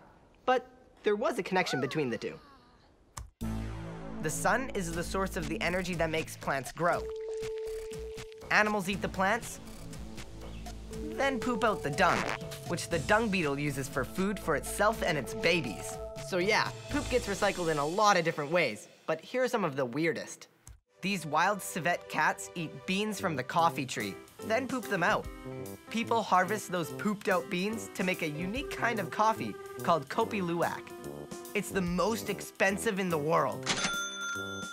And there's even a toilet that turns our poop into energy. It's called the Luwat. It's modeled from 90% horse poop. Doesn't use any water, and the human poop that gets collected in it is turned into energy. In Germany and lots of other countries, thousands of power plants transform the methane gas in animal and human poop into electricity. Poop is actually becoming an important source of energy. I'm an important source of energy. Moo. You can even live in dung. Cow dung can be recycled into bricks to build houses with. They're lighter and stronger than regular clay bricks. Animal scat is also used for paper. Like this notepad. It was made from elephant poop. I'll never forget that. And some people even think they can make you beautiful. In Japan, seagull droppings are used in face cream. I know what you're thinking. Seagull droppings really do give you nice skin. Just kidding. It's just normal moisturizer. You didn't think I was gonna actually put poop on my face, would you? Here's another question. This one's from Sydney. Why can you eat food, but then since poo's made out of food, then you can't eat poo? You're right that humans can't eat poop. Here's why. Bacteria in our intestines, that's the part down here, are perfectly safe down there. But the bacteria come out of our bodies in poop. And if they get into other parts of our body, like our mouth, they could make us really, really sick. That's why it's so important to wash your hands with soap after you go to the bathroom. But you want to hear something really gross? I found out there's an Italian type of cheese called panaroni that's made by mixing milk with cow poop. The cow poop helps turn the milk into cheese. Fortunately, the heat it takes to make the cheese kills the bacteria in the poop that might otherwise make us sick. Gorillas actually do eat their own poop to get extra nutrients that they missed the first time. Unlike us, they don't get sick from it. Just thinking about that makes me feel really, really sick. But gorillas aren't the only ones. Plants like fertilizer made from animal dung. It has nutrients that help them grow. Yeah, you do like poop, don't you? But do you make your own? Well, it's time to answer the question that led us through the bowels of science. How do flowers poop? The big answer is... quietly. All living things make waste, whether they're a tiny insect or a giant blue whale. Flowers make waste too, but not poop like us. Some of their waste comes out in sap and sticky goo called resins, and some of what is waste to them is actually useful to us. Like the oxygen that we breathe. But plant waste doesn't have the same gases in it as our poop does, so it actually smells good. Well, that's the end of my show. See you next time for more. Dad, couldn't you wait until after the credits roll? Hi, welcome to Finding Stuff Out. My mom's making me clean while I do the show today because something up here stinks really bad. It isn't you, is it? Nope. At first, thought it was this banana that I found under my sofa. And then I thought it might have been this tuna and onion sandwich that I found in my backpack.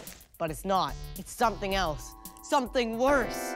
Fortunately, you sent me a lot of questions about garbage this week, and I'm hoping that the answers will help me find the source of this mystery smell.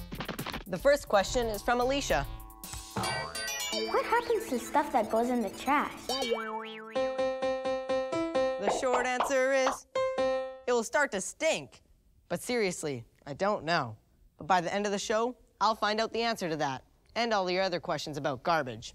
Here's a question from Quasey. Why does garbage stink? Ugh. Right now, I'd be happy just to know where this stink is coming from. But let's take a look at the garbage with my super zoom-o-matic. Keep watching. See those tiny creatures crawling around? I call them garbage-eating monsters. But I found out they're really called fungi and bacteria. They break down food garbage and eat it. When they munch on the trash, they create lots of stinky garbage. It's sort of like the way your stomach makes stinky gases when you digest food. Hey, I smell a song coming on.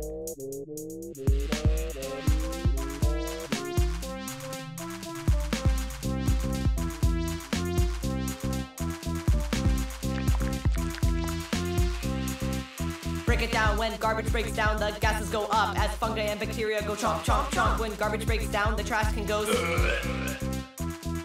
If it's old and there's mold, hold your nose, there it goes. When that breakdown starts, it's like the trash can burps and farts. Excuse me. Stinky gases aren't all bad, though. Scientists have found a way to take natural gases from rotting trash and create energy. We're not at the point yet where we can all heat our houses with rotting bananas. So in the meantime, here's a good thing to do with old food scraps. This is where my family keeps some of our slimiest garbage, like last week's leftover salad. Imagine how I felt when my mom said she was making my snack with this stuff. Let me show you what happened.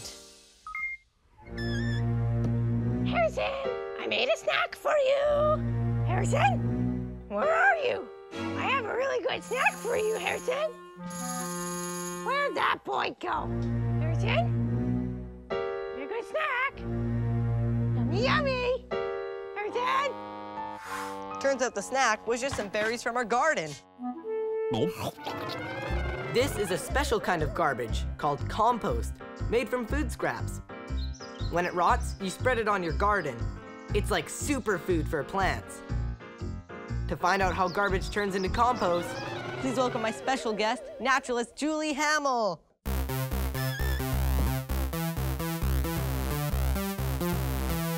Hey, Harrison. Hey. What's that smell? Oh, sorry, it's a mystery.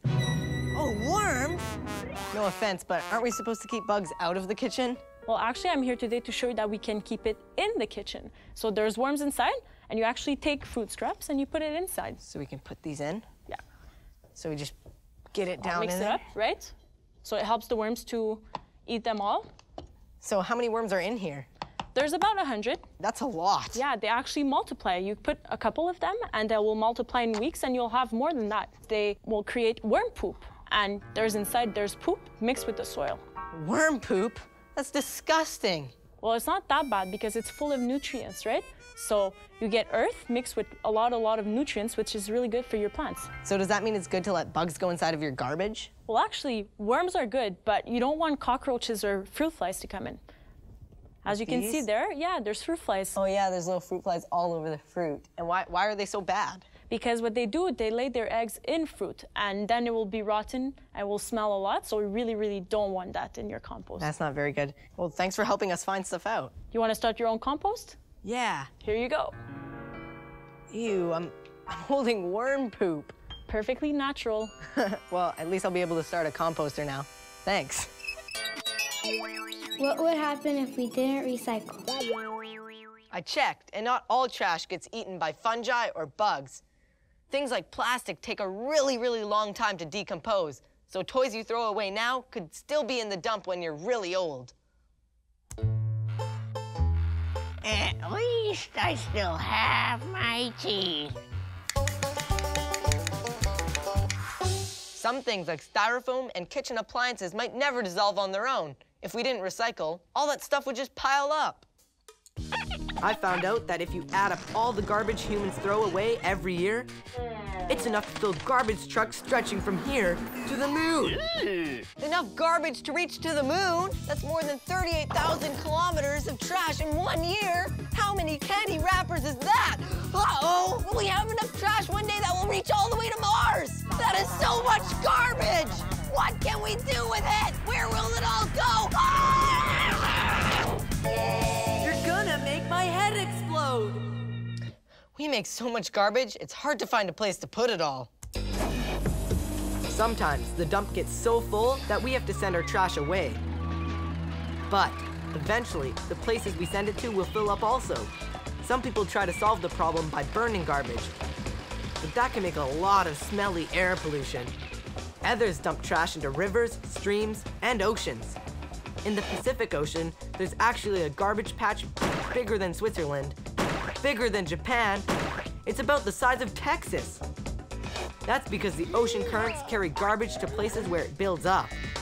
Even your ordinary household garbage can be dangerous to animals that live in the water. So the answer to your question is that if we didn't recycle, eventually we'd have mounds of garbage everywhere. Fortunately, humankind has a plan. I found out you're supposed to do 3 things. Reduce, reuse, and recycle. Reduce just means to use less stuff, which makes less garbage. So to get some ideas on how to do that, let's get some... Street Smarts! Hi, I'm here to talk to some kids about trash. So how many bags of trash do you think the average person makes in a year? 20. 1962. 1470.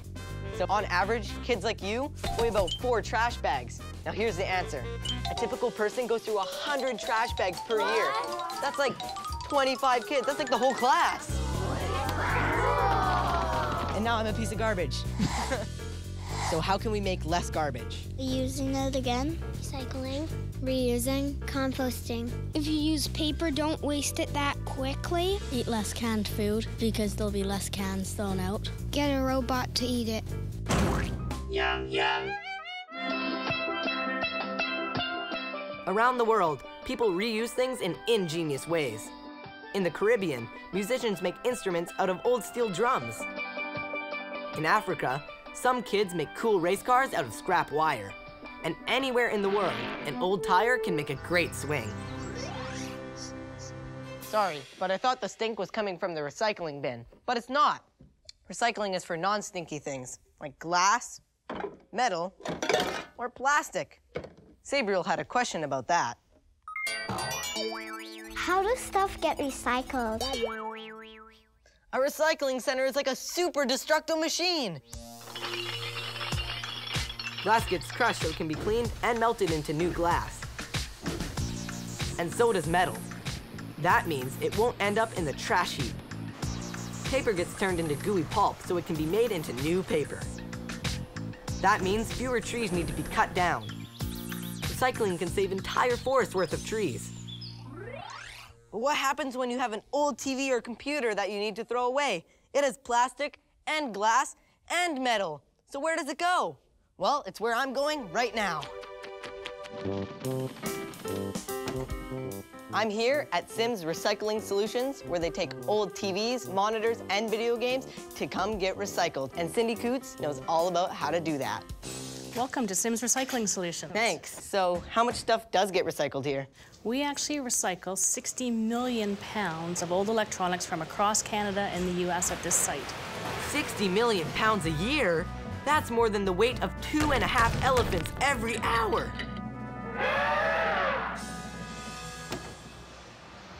I'm going to introduce you to Kurt, who is our expert dismantler. Nice to meet you. That cord contains copper that we're going to recycle. There you go, that's the plastic housing. There we go. Now Kurt is going to take all the connections of the electronics off. Now he's taking off something called the yoke. And you're going to see that that yoke has a lot of copper in it. Okay. Recycled copper is really useful. But if you just throw it out, that's bad. Just like the lead in my picture tube that is highly toxic to humans.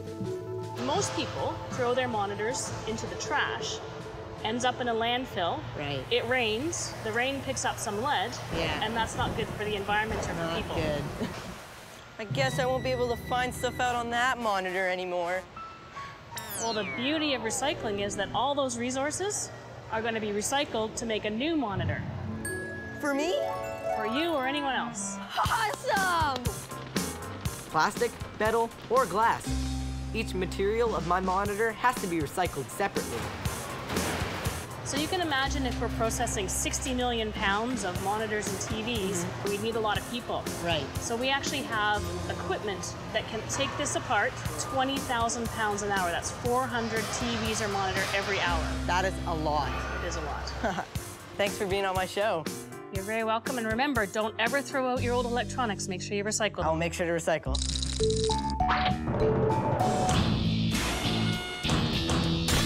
Uh-oh. Do try this at home. Once you've cleaned everything that you're gonna recycle, you can crush it and make it really flat so that you can fit more into the container. With aluminum cans, there's a special trick. Crush it from top to bottom, but make sure not to cut yourself on any sharp edges. Presto! You've just made a can cake, a robot's favorite treat. Yum, yum. I've gotta find that stink. Oh well, the show must go on. Why do you have to throw garbage in the garbage? The Flat Earth Corner! Garbage can? What is that? We throw trash on ground or in cave, wherever. Ugh, meat was good. Here, in the Middle Ages, we are proper and civilized. We put our trash in the buckets and then throw it out the window. Whoa! Whoa. Whew. Hey! This is a perfectly good banana. Today, we make so much trash that we need transportation systems to get rid of it all, so it can go to recycling centers and dumps. People who lived a long time ago didn't have as much stuff, so they didn't make much trash. They could leave junk lying around, and their mums didn't complain at all. Eh. Archaeologists are scientists who study what life was like a long time ago. When ancient people threw their trash on the ground, the foodstuff decomposed. But things like broken pots and tools didn't. They got buried in the dirt. So some of what you see in archaeology museums was actually stuff someone threw away. Hey, I found my pot. To find out more, it's time for... My Great Challenge! Okay, today our great challengers are Darcy. What's up? Jake. Caitlin. And Kiana. Yeah. Awesome, so you two will be Team Plastic, and you two are gonna be Team Paper. It stinks in here. Agreed. It does. Yeah. Good thing I brought this. Whew. So, you guys are gonna be like archaeologists and be doing some work that real archaeologists do. Does that sound cool? Yeah. Yeah. Okay, because today, you get to go through garbage. But don't worry, it's old garbage, and it is from a regular household, and we've taken out all the sharply edged things and all the germy things, so don't worry about that, okay? Okay, because I'm not really pleasant with the garbage. With the garbage, okay. So your challenge is to figure out, just from looking at the garbage, who lives in the household. It's the science of garbology. Team Paper, you guys will be first. Team Plastic, you guys can go downstairs and see my mom and have some cookies or something. Peace out. Go.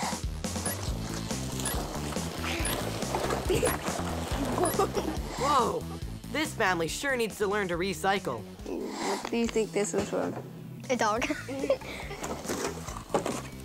What the? Rabbit. Oh, wait, what? Hamster, I don't know. Yeah, hamsters. Yeah, hamster. Person. Person. This belongs to like a woman and a kid. Baby. A hamster. A baby. A toddler. Toddler. 3, 2, 1. Okay, time's up. Who do you think this garbage belongs to? I think that belongs to a little boy. A little boy? That's 4 years old. 4 years old. It's a dog. So they have a dog. And I think this is like their hamster, I think. They have like a their hamster? wheel. A baby boy also. They have a baby boy as well as the 4-year-old? Yeah. Okay. And they have a girl. And they have a mom. And a dad. And a dad. Now let's see how Team Plastic does. Okay, so Team Plastic, are you ready? Yes. You have 2 minutes starting now. The teams both have the same stuff in their garbage bags. This is pretty disgusting. Just something needs to do that much. Okay, I see some stuff. Weird stuff. They own a dog. Hey, an old G.I. Joe thing, I think it's a G.I. Joe thing. Fruit ring, those taste good. A dog bone, Baby. Corn chips. Okay.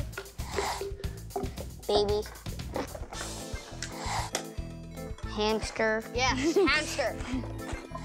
Makeup, all right. We don't need makeup, Darcy. I know. Food.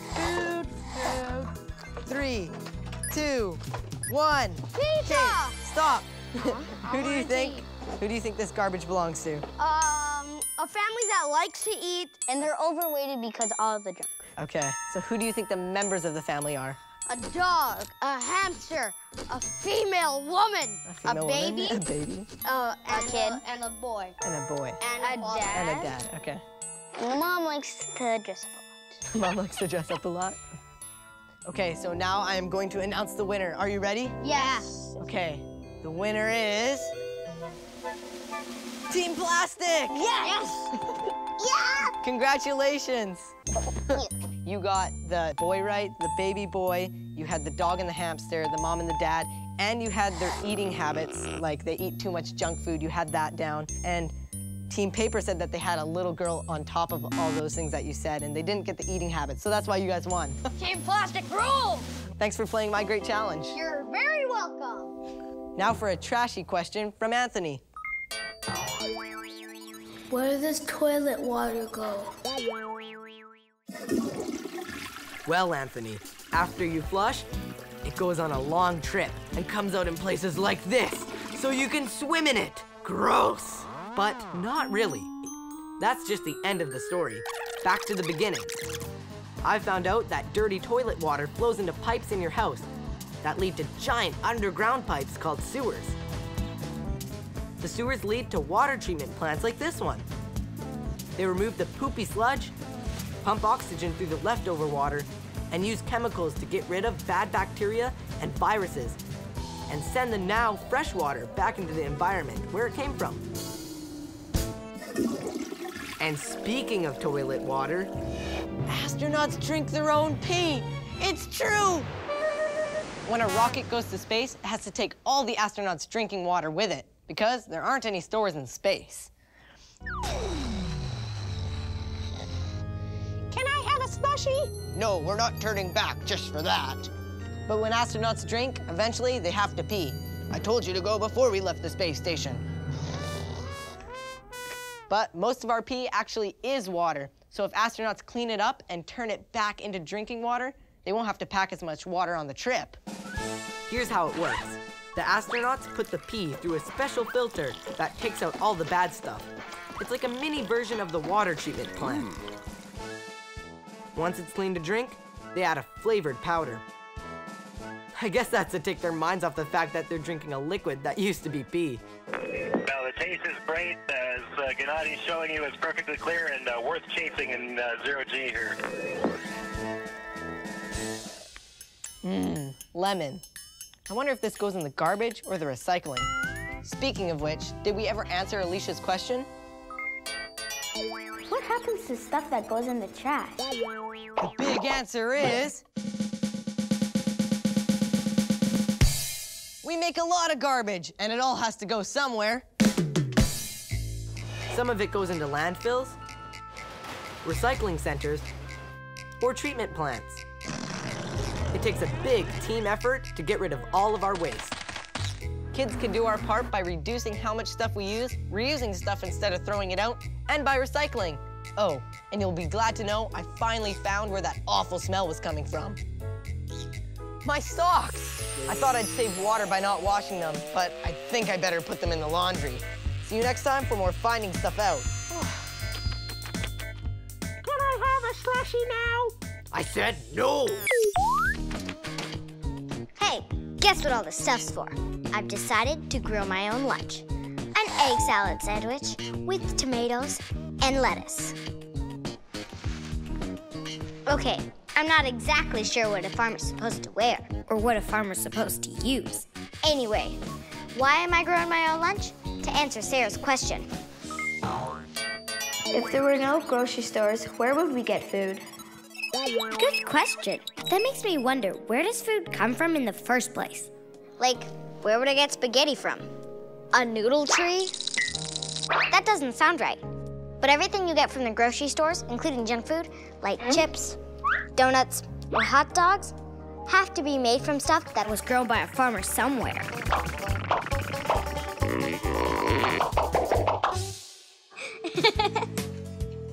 What would we do if we couldn't get food from grocery stores? Would we grow it ourselves? I'm gonna give it a try. And by the end of the show, I'll have the answer to Sarah's question. But first, Brenna has a question that takes us right back to the beginning of it all. Who invented food?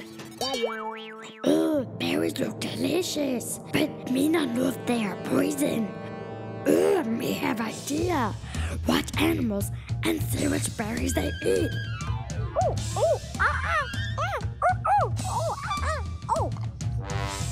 Monkey's eating berries. He seems okay. Now me eat berries. Yummy. Berries not poisonous, but me eat too many. Tummy ache. Ancient humans may have figured out what foods were safe to eat by watching animals and copying them. But it wasn't always the best idea, because some animals eat things that can make people sick. Then about 8,500 years ago, someone had a crazy idea to collect seeds and plant them in the ground and see if they would grow. And they did. I found out it was the very beginning of farming, and it changed everything because people didn't have to wander around looking for food. They could start villages. As people discovered how to grow new foods, they started to trade with other villages. Soon, everyone had a lot of different kinds of foods to eat. Now, for my egg salad sandwich, I'll definitely need some eggs. I just have to find some chickens. But first, here's a great chicken question from Vanessa. Why do chickens lay different colored eggs? Because I've seen brown eggs and white eggs. That's a tough egg to crack, Vanessa. But I have some experts who can answer your question. Please welcome chicken farmers Kate Belwick and her son, Fletcher. Hey, Zoe, I heard you needed some egg layers for your sandwich. You brought chickens? Hi, chickens. You don't have to eat chicken around me. This is so exciting. Get it? Exciting. So, do you often lend chickens to people? We do. We actually rent chickens to people who want to have their own freshly laid eggs all summer. This is awesome. Can I name them? Yes, it's okay for you to name them. We let everyone name them. Oh, boy. I'll name that one Molly, that one Princess Pumpernickel, that one Pipsqueak, and that one Clucky. So why do chickens lay different colored eggs? In the beginning, all eggs are white inside the chicken, and different breeds will lay down a different color or a pigment in the last few hours before they're laid. These 3 chickens here lay brown eggs, and the chicken over there, she will lay blue eggs. But if you get a cross between the brown egg layers and the blue egg layers, you can get a green egg from them. Green eggs? Is that where green eggs and ham come from? So are blue eggs blue inside? Actually, no, they're all the same inside the shell. So what do they eat? Well, they actually eat this grain food. It's just a mix of grains all crumbled up. So how you feed them is you just get a bit of food and you can sprinkle it on the ground and they'll eventually eat it. How long does it take for them to lay eggs? A couple weeks? No, not even close. They'll all lay 1 egg a day, starting right away. That means I'm gonna have 4 eggs today. I hope you like omelets. 4 eggs a day? That's 28 eggs a week. And then I'll have 112 eggs a month. And then I'll have 1,344 eggs a year. That means I'll have 672 egg salad sandwiches. Ah, so many sandwiches! Ah! You're gonna make my head explode. I'm gonna have to get cracking. I'm gonna have to get laying, brah. Thanks for lending me your chickens, guys. I'll take excellent care of them. No problem, Zoe. We know you'll be an exceptional chicken handler.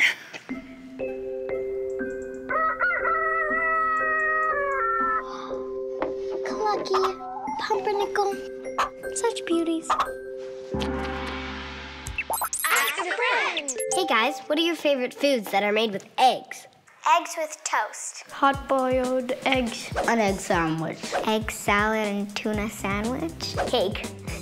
Omelets because they taste really good. Pancakes. I like an over easy, some bacon on the side. Egg sandwich and egg salad. Egg sandwich, but with like ketchup and broccoli.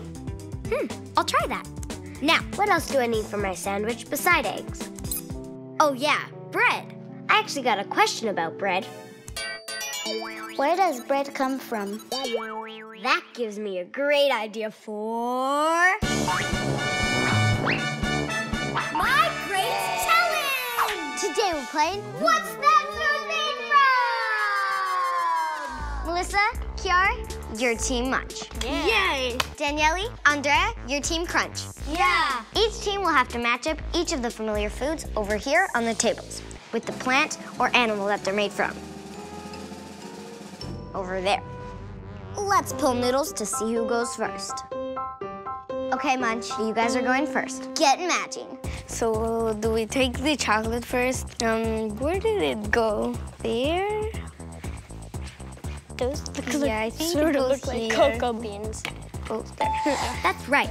Chocolate is made by roasting the beads from inside this weird-looking cocoa plant pod. Team Crunch, go. Team Crunch selected the popcorn, and they're matching it with the corn. And they're right. Heat up dried corn kernels, and they become popcorn. This should go. The cinnamon sticks. I think it goes there. They're matching the cinnamon sticks with the sugar cane. And that's not right. A lollipop. Team Crunch is matching the lollipop with the sugar cane. That's right. Lollipops are mostly made of sugar, which is made by boiling this tall grass called sugar cane. Bread, maybe? Okay. Yeah, it goes here.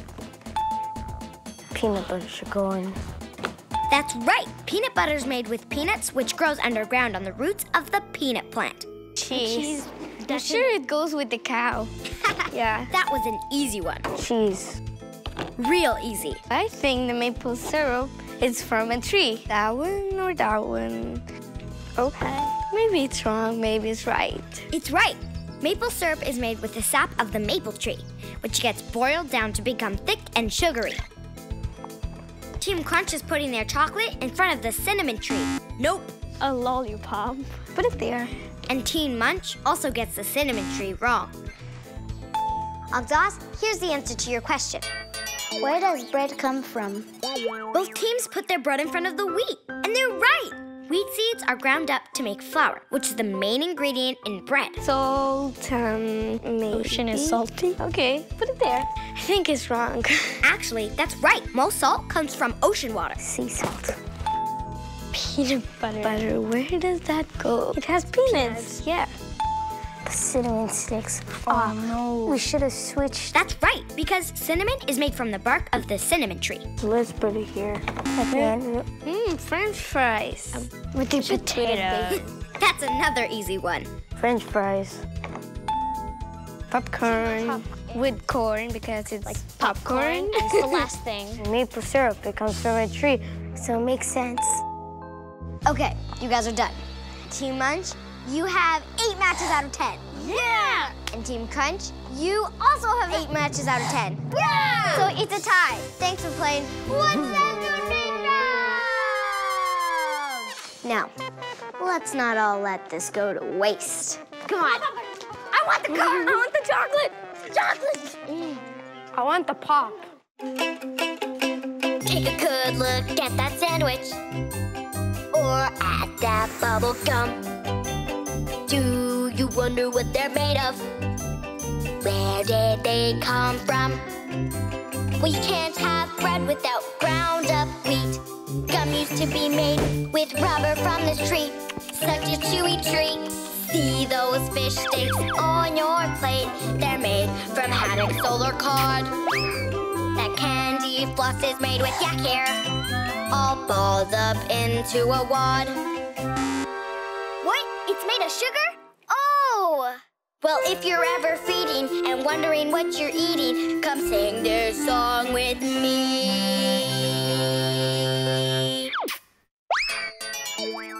How was ketchup invented? Who doesn't love ketchup?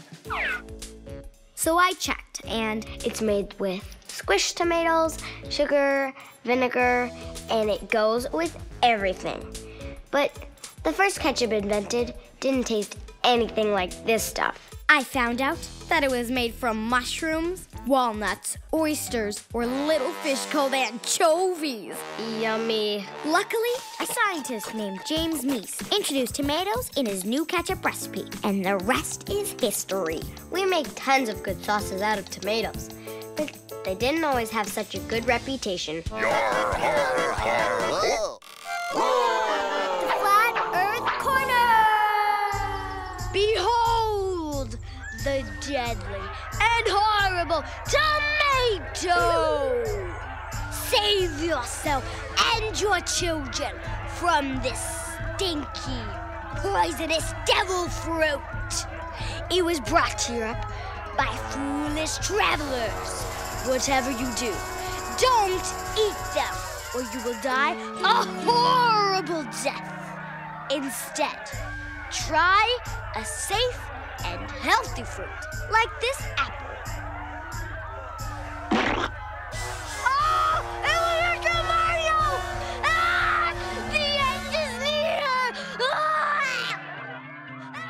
For over 200 years, people in Europe were afraid of tomatoes? That was thanks to a British barber, surgeon, and scientist named John Gerard. He described tomatoes as stinking and being poisonous, and everyone believed him. This myth began because people ate tomatoes on plates made of a metal called pewter and got really sick. But it wasn't the tomatoes' fault. There was a poisonous chemical in the pewter called lead that seeped into the tomatoes. It's too bad for so long Europeans were missing out. Imagine spaghetti and meatballs without the tomato sauce. It's just not the same.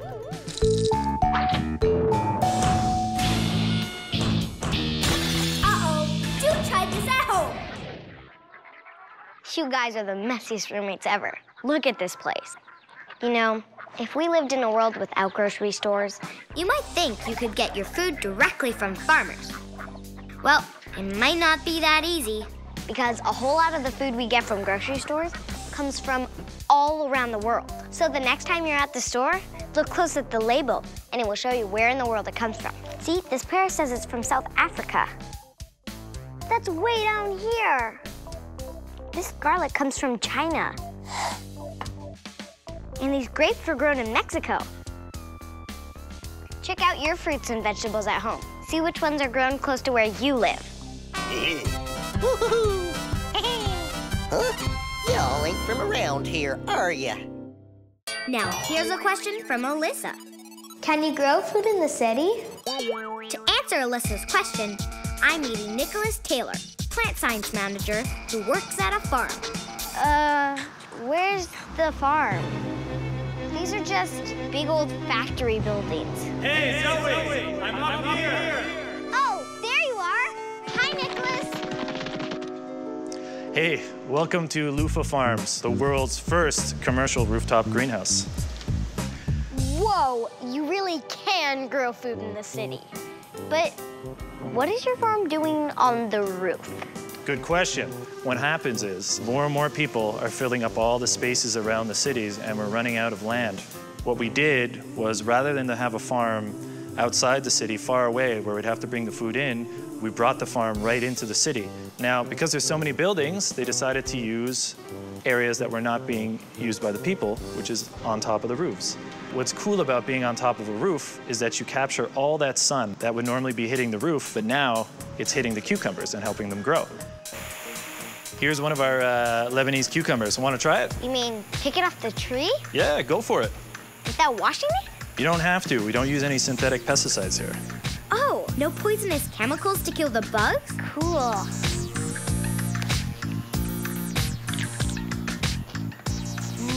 That's really good. When you grow veggies really close to where the people are picking it up, you can pick it as fresh as possible. So it's super good and packed with nutrients. So when food has to travel a long time to get here, it loses its flavor. Absolutely. And Nicholas tells me that when food travels far to get to us, a lot of it spoils and is wasted. And also that transporting it means burning a lot of fuel. That causes pollution. Hey, can I help you plant something? Want to plant some lettuce? Sure. All right, let's do it. So we're gonna be planting some butterhead lettuce. They're probably getting a little angry sitting in this tray because we probably should have planted them a couple days ago. So what's cool about this system is that we can grow a lot of lettuce really close together, super efficiently. Look, a little bug. That reminds me of a question that I got from Amber. Is bug poison on plants bad for people? In farms, people can use a lot of bug poison in the form of pesticides. And it has been shown to be kind of rough for people, which is why most people will suggest that you always wash your fruits and veggies. But we don't use any synthetic pesticides here. So we fight bugs with bugs. Right here in front of us, we have a lot of bad guy bugs called aphids. They're eating our peppers. One aphid in about 1 day can make 10 more aphids. And then those 10 make 10, and then those 10 make another 10, and then the plant is just completely covered. So what we use to fight these bugs is more bugs. What? In this case, whoa! Ladybugs. That's right. But these guys, they're not gonna harm us. They're not interested in me at all. If anything, they're probably confused about my arm hair. Whoa. So they're gonna crawl around and they're gonna look for these aphids on these leaves. It tickles. Ladybug high five. There you go. Are you ready? No, I'm good. No, you're gonna squish them. So all these guys are gonna hang out here because this is the best place in town for ladybugs. Yeah, 'cause they eat the aphids. It's eating one now. That's right, but they don't just eat aphids. They eat all sorts of other little pests. They're kind of like the big boss compared to all the other bugs. That's crazy. Yeah. They're so small. They don't have a tough name, Yeah. but they're one of the toughest species we have. Hey, you want to put that out? Sure. That's it, perfect. Good job, little ladybug. This is a sweet pepper. Want to pick it? Sure.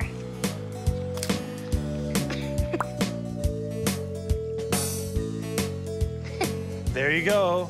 Vegetables you can eat the same day they were picked. From a farm in the city, on a rooftop. Thanks, Nicholas.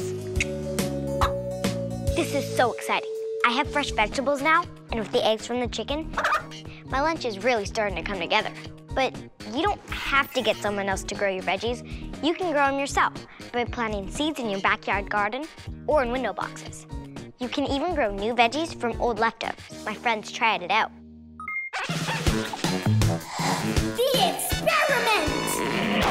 Elaine and Vivian found out that you can grow fresh vegetables from kitchen scraps like these. What are you doing? I'm gonna try and put this piece of celery in water and see what happens. You take the bottom part from a celery bunch and sit it in some warm water in the sun.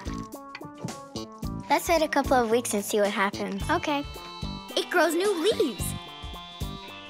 Take the sprouting celery and plant it in some earth. Try taking the seeds from inside a pepper plant. Plant them in soil and give them a little bit of water. Put your pots in the sun and wait for a couple of weeks. Look it up. You can do this with many kinds of veggies. I can't believe this works. I know. So there you go. Plant your table scraps and have your own indoor mini farm. Now that's local produce. Bye, Zoe. Bye-bye. Bye-bye. Bye. Bye. These veggies have had some time to grow. And look at them now. Looks like I can add some celery to my egg salad. That means I have everything I need to make a sandwich. And I can finally answer the question that started off the show. If there were no grocery stores, where would we get food? The big answer is... we can grow it ourselves or buy it from local farmers. In fact, it looks like we'll be doing this more and more in the future. Growing food close to home can help avoid some big problems, like waste, poisonous pesticides, and air pollution. Plus, the food is healthier and tastes way better. That rooftop farm I visited is just one amazing way to grow food in the city. There are kids planting gardens in their school yards, and community food gardens are popping up all over the place. People have even turned swimming pools into fish farms. It's amazing what you can grow if you get creative. Now all I have to do is make my sandwich. Well, I forgot to grow wheat to make bread. Good thing my mom picked up a loaf of bread from the local farmer's market. That still kind of counts, right?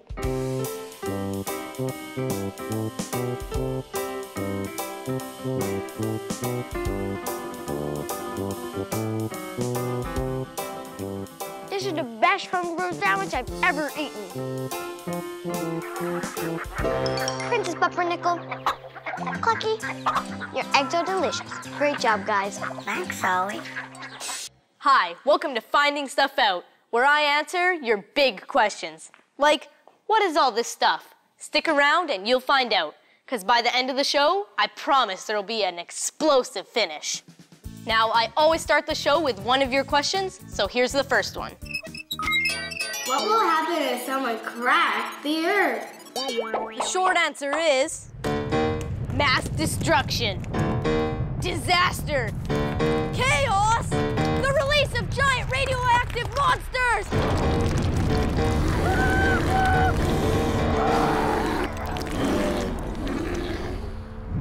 But seriously, if there are underground monsters waiting to escape, I want to know about them. So by the end of today's show, I'll find out what would happen if someone cracked the earth. Here's a question from Jaden.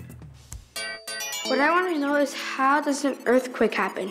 Well, there isn't an earthquake happening here at the moment, but I do know where to find out about them. My good friend and roving reporter Sydney is at the Science Center. The Sydney Report.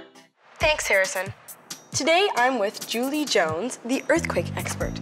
How does an earthquake happen? That's a great question. The Earth is a bit like an orange. Inside the orange is liquidy and juicy. Inside the Earth is liquid rock. It's hot. Now, on the outside of the Earth, there's a crust. Just like on the outside of the orange, we have a peel. But they're in plates. And so I've kind of shown here that we've taken the orange open, and when those plates shift and move, that's when we get earthquakes. Julie told me that where tectonic plates meet, that's where earthquakes and volcanoes happen. Like here, around the edge of the Pacific Ocean.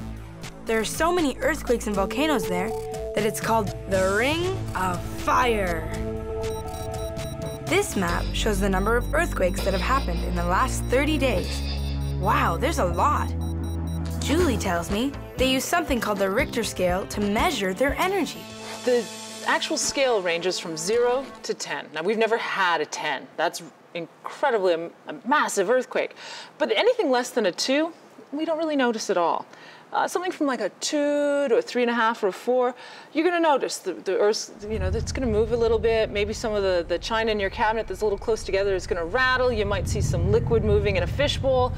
But it's still a fairly small earthquake. But once you get into the 4s and the 5s and the 6s, then the building starts to shake. And once a building starts to shake, there can be damage in a building. And once you get up to something that's a magnitude 9, well, those are some of the biggest earthquakes we've ever had, and those are incredible. The whole building just wobbles back and forth. They collapse. We have tsunamis. All of those things go with a 9. Right, so when the surface of the Earth moves, the buildings move. And we try and make our buildings safe by building them using certain techniques. Here we have 2 distinct buildings. One is a very standard building. The other one is actually on a base that shifts back and forth, so that when the Earth shifts, in theory, it doesn't move around as much, making it a safer building to be in. You've got some handles that give the table a shake. Oh, I see. So this one moves with the Earth, whereas this one just shakes back and forth. Yeah. Now, we just discovered that this building will be the safer building to be in, so clearly it will survive a stronger earthquake than this one. I also read that diagonal crossways for a building would make it more stable. Does that mean that if I were building out of Lego or K'NEX, if I made my base of my house with diagonal crossed bars, that would make it stronger than just straight? Yes, if you're working in K'NEX, triangle shapes are the strongest shapes. So if you incorporate those with like a diagonal to an X across a square, that's going to be a stronger building. But what about something like a road? What would happen to a road? The plates go over top. So when it shifts, the road goes up, the surface goes up. Now this is a big earthquake.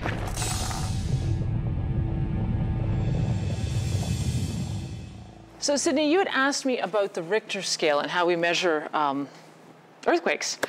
This is a seismometer.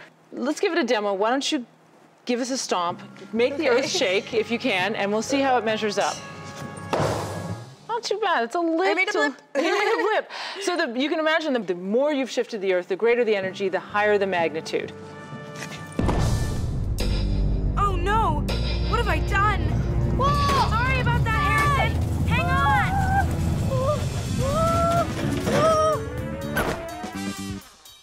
Just kidding. But imagine if tectonic plates had to explain to their mom who made this big mess.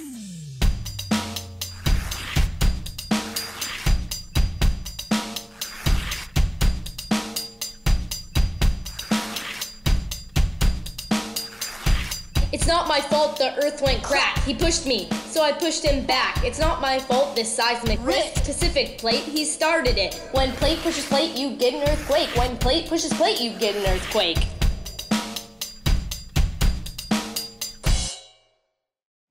Now here's a question from Rianne. How can they predict the weather, but they can't predict earthquakes? Actually, Rianne, even weather forecasts are only accurate 7 times out of 10. There are so many forces involved in creating an earthquake that scientists still haven't figured out how to predict them yet.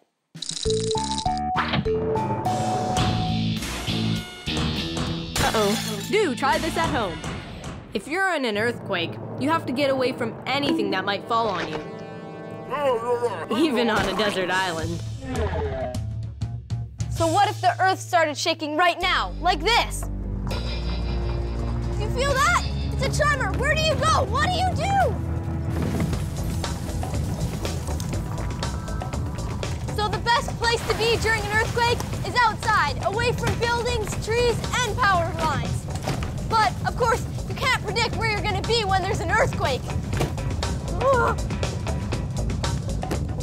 So during an earthquake, it's best to be under a sturdy table like this because it protects you from anything that falls. Another great place is to sit under a door frame because the frame protects you from things that fall.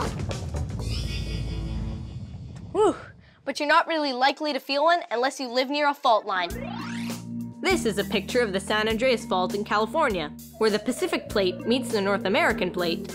The movement of the plates is slowly pulling California apart.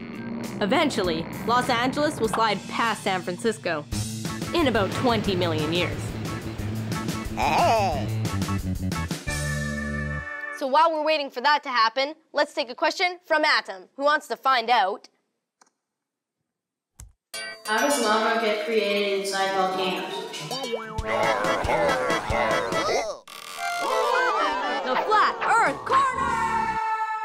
So how does lava get created inside volcanoes? Well, here in ancient Rome, we've got that figured out. The god Vulcan has a blacksmith's forge in there. And volcano, get it? It's so funny because I made a joke and it was a funny one. Silly Romans, I am René Descartes. Here in the Renaissance, we admire the Romans, but instead of superstition, we have science. Through observation and deductive reasoning, I have concluded that volcanoes are created by the sun burning holes into the earth and allowing lava to escape. Makes sense, no? Descartes was a mathematical genius, but his explanation about volcanoes didn't make any more sense than the Romans.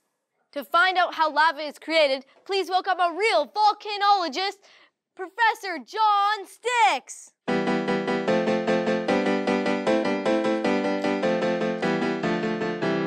Hi. How you doing, Harrison? Welcome to my show. Well, thanks for having me. So can you tell me how lava is created? This little can is going to tell us something about how volcanoes work. A can of mixed nuts? Yep. I think I know what's coming, but I'll bite. Are you saying that snakes make lava? Well, not exactly, wise guy.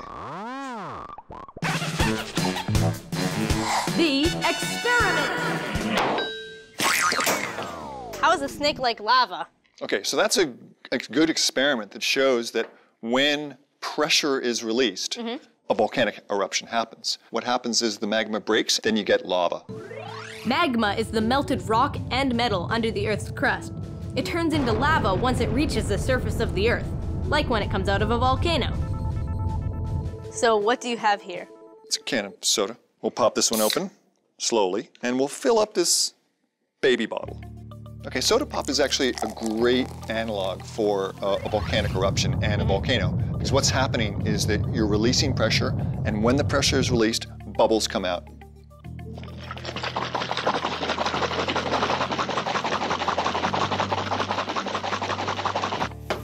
Oh, whoa, it's filling up.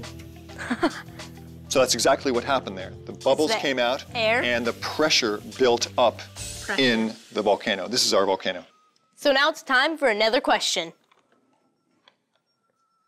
What would happen if volcanoes were everywhere? Yeah, what would happen? Would it be like my scene of destruction earlier? Yeah, it would be a mess, but it actually doesn't work like that.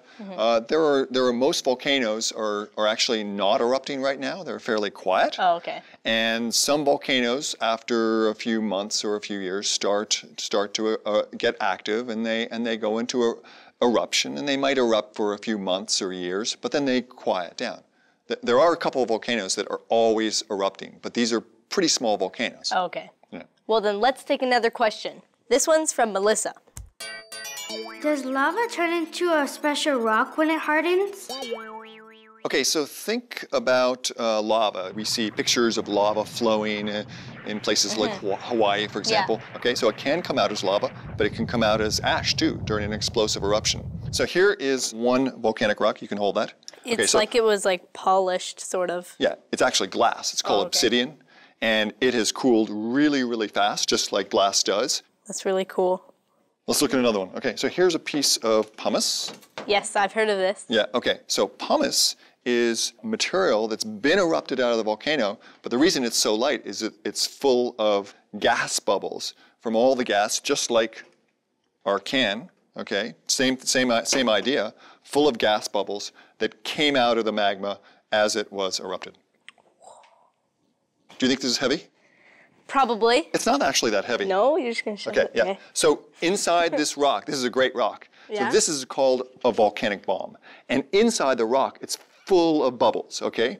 And on the outside, it cooled faster than inside. Really? So it's full of cracks. See, all these are the cracks. Oh yeah, all these things. Yeah, and then inside here, if we dropped it, which I'm not going to do, if we dropped it, we would see tons of bubbles. It would look something like that inside? Yep. It would split open, yeah. Okay. Let's do one more thing, okay? So let's think about magma flowing in a conduit before it erupts, okay? Flowing through the throat of the volcano. So here's the magma right here. It's actually sort of silly putty.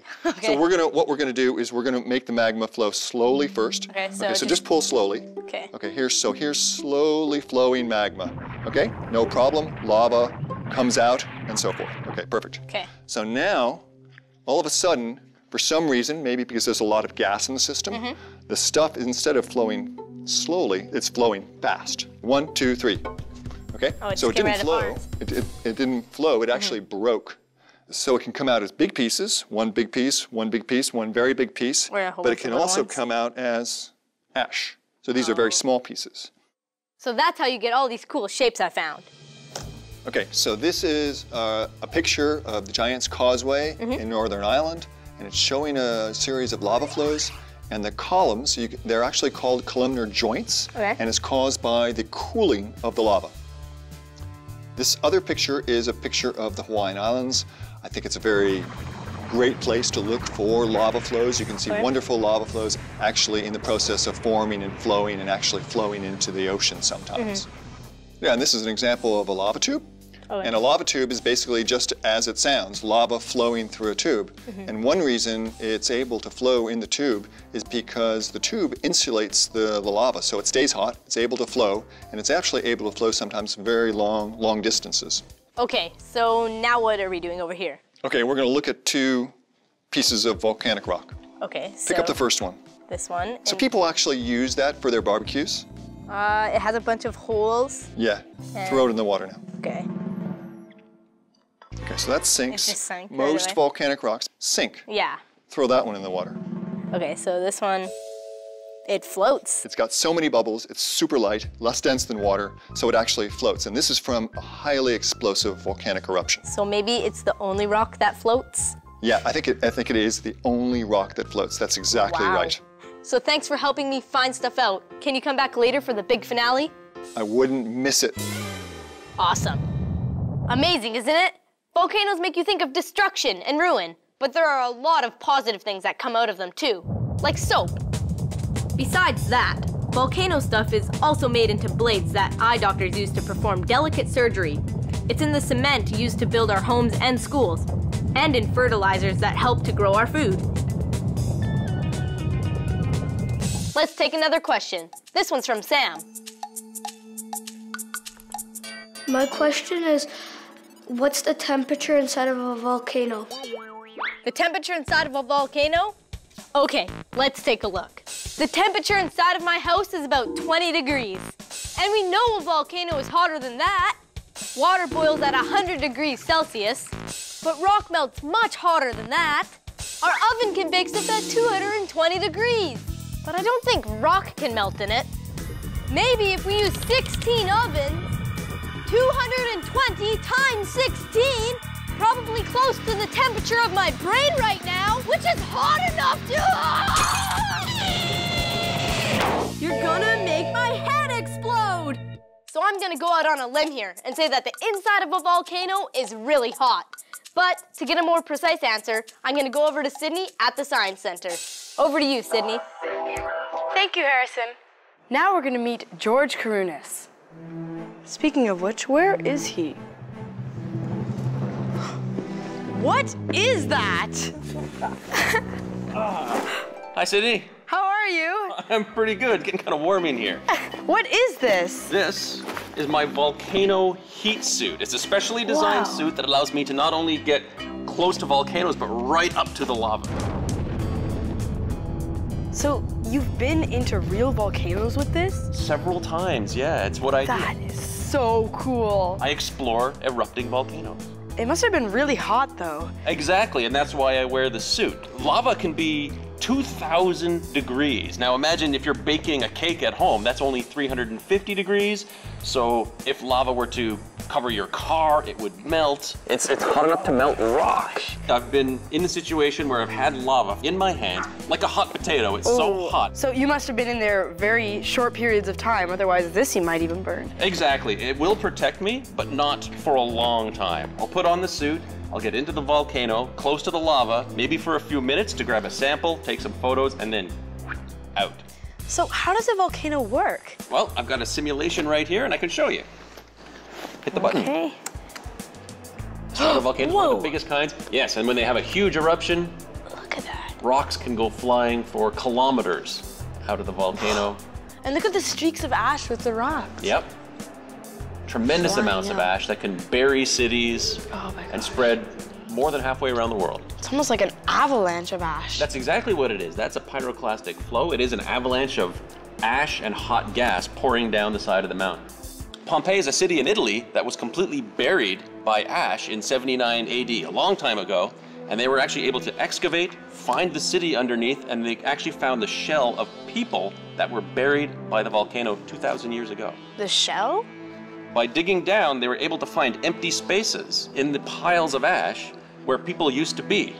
They filled those holes with plaster, and when they took away all the ash, they found the shape of human beings. Whoa. It's really amazing to see. The power of a volcano, it's like a gigantic bomb going off. If the city was at the bottom of the volcano, could any people run away and escape before it came in? Depends on the size of the volcanic eruption. A big eruption, like the one that we just simulated here, you would have pretty much no chance of running. How does that suit protect you then? Well, let me show you. Come on. All right, I'm gonna show you exactly how this suit protects me from a volcano's heat. I got my friend Mark here. He's gonna breathe fire on me. Stand back. Cool. I'm not sure what they're about to do, but whatever it is, do not try it at home. Whoa. Ready?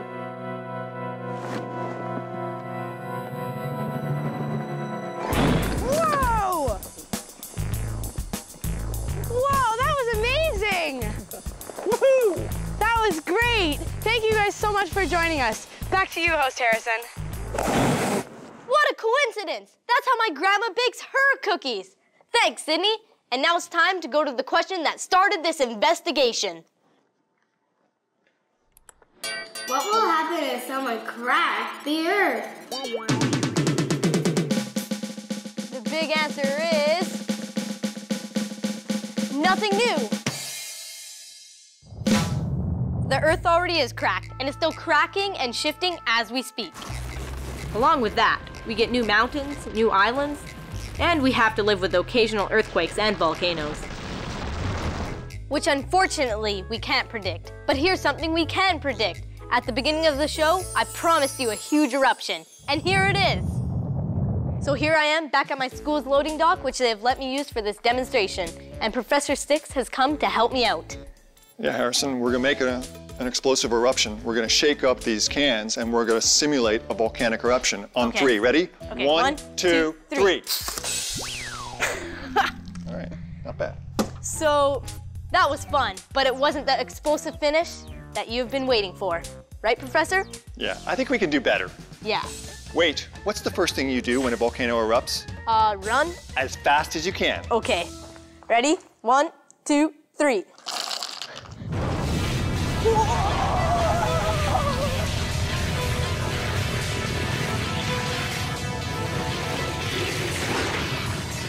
See you next time for more Finding Stuff Out! I had the best day ever, Kiona. I aced my math test, and it was pizza day in the cafeteria. Kiona understands me because she's the smartest, the bestest, and the cutest dog in the world. Yes, you are. But I'm wondering the same thing as Leah. Do humans really understand dogs? I'm really not sure. But I'll find out by the end of the show. Maybe if I understood Kiona a little bit better, I could teach her new tricks. Roll over. No, roll over, not stay, roll. Well, I have the same question as Soham. How do you get a dog to do whatever you want? I found the perfect place to find an answer, Soham. There's a dog training camp where kids can learn how to get their dogs to do super cool tricks. I'm gonna meet Antoine and his dog Caramel, Noah and Bodhi, and Cecile and Bella. Marianne, the dog trainer, will be there too. I know exactly what Kiona would say about going to camp. Camp? Roasted marshmallows? Swimming in the lake? Oh yeah!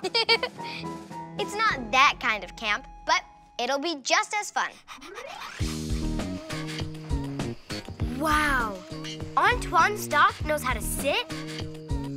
He gives his paw. Wow, and he lies down on command. If Kiona learned tricks like that, she'd be a superstar at the dog park. Please, no selfies. If I have to do one, I have to do 100. Woof. How do you make your dog do tricks like that? You have to build up trust with your dog. The tunnel trick is a good way to start. Let's do it, Kiona. You go through the tunnel first to show your dog. Hold out a treat and tell her to come. Okay. Thank you. Kiki, come. Come here. Come on. Come on. Good girl. Very good. So when Kiona saw me go through the tunnel, she knew it was okay for her to do it too? Yeah, you build up trust with her. Do you always use treats as rewards? Not just treats. We can also use toys because dogs love to play. Even grown-up dogs love to play. So playtime is a great reward and it builds up the friendship between you and your dog. Oh, BFFs. Playing is the best part. But how do you teach a dog to sit? I'll show you. First, you throw a treat. Then, you let her know you have another one. You close your hand, put it on your chest, and say sit. And then you reward her. Let me give it a try. Kiki, look what I have. Okay, come here. Sit. Good girl. The reason you raise your hand up to your chest is because she looks up at it, and it kind of makes her sit naturally. Good girl. And always make sure you give her lots of praise after she does a trick or learns something. Good girl. Dogs know by the sound of your voice if you're rewarding them or scolding them. You want to teach Kiona how to do a double high five? Yeah, sure. First, you show her you have a treat. Then, you put it in your hand, put your hands up, and say high five. I see. It makes her put her paws into the right spot for a high five. Good boy. Then you reward them. Okay, ready? High five. Good girl. Hey, Zoe, do you know the right way to hold a leash? Just hold on and don't let go? Not exactly. Put your right hand in the loop and hold on. With your left hand, lower down the leash, hold on tight. Like that? Yeah. And the most important part of walking your dog is the poo bag. Yep, I always have poo bags with me. You poop, I scoop. Boop, boop, be-doop. Dog poop makes me think of dog butts. And this question from Jonah. Why do dogs sniff each other's butts? Hi, Marianne. Hi, Zoe.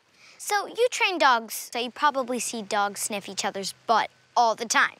Why do they do that? Well, dogs sniff each other's butt to say hello. It's kind of their way of saying hi, and they get a lot of information about each other by doing that. Well, hello there. Nice to meet you. Woof woof. The side of a dog's butt have glands that secretes odors and chemicals. Other dogs can learn a lot from it, their age, their health, what they ate, and even how they're feeling. Kind of like the dog version of shaking hands or hugging. Yeah, so dogs often are gonna go smell your shoes, smell your coat, and they're getting the same information, but about us this time. It helps them understand us. Now that I know that, it helps me understand them. Yeah, and also they understand your body language. Watch, I'll point and Rudy will follow. Yes, good girl. Thanks for helping me understand more about dogs, everyone. You're welcome. Me and Kiona are gonna keep learning new tricks. We are? Usman has a question about how dogs manage to figure out something really special. How do dogs know where to go when their owner is blind? Dogs can do all kinds of jobs. You train them, and they get rewards, like playtime. That's a reward, isn't it? Yes, it is. But if you have a dog for a blind person, I found out they get special training. They're called guide dogs. They learn to stop at curbs and follow orders. If there's danger, like the sound of traffic at a crossroad, the dog won't move until it's safe. The dog owner tells the dog when to turn, and it's up to the dog to stay away from danger. I found out that there are also specially trained dogs for kids with autism, which is something some kids are born with. But not all autistic kids are the same, just like I'm not the same as all of my friends. I invited someone who can help me find out more about her special dog. Please welcome to today's show, Taylor Passmore and her dog Solo. Hi, Taylor. Hey, Zoe, how's it going? Good. Hi, Solo. So what's so special about Solo? She's actually one of the first autistic service dogs, and these dogs have not been around for a very long time. So, how does Solo help you?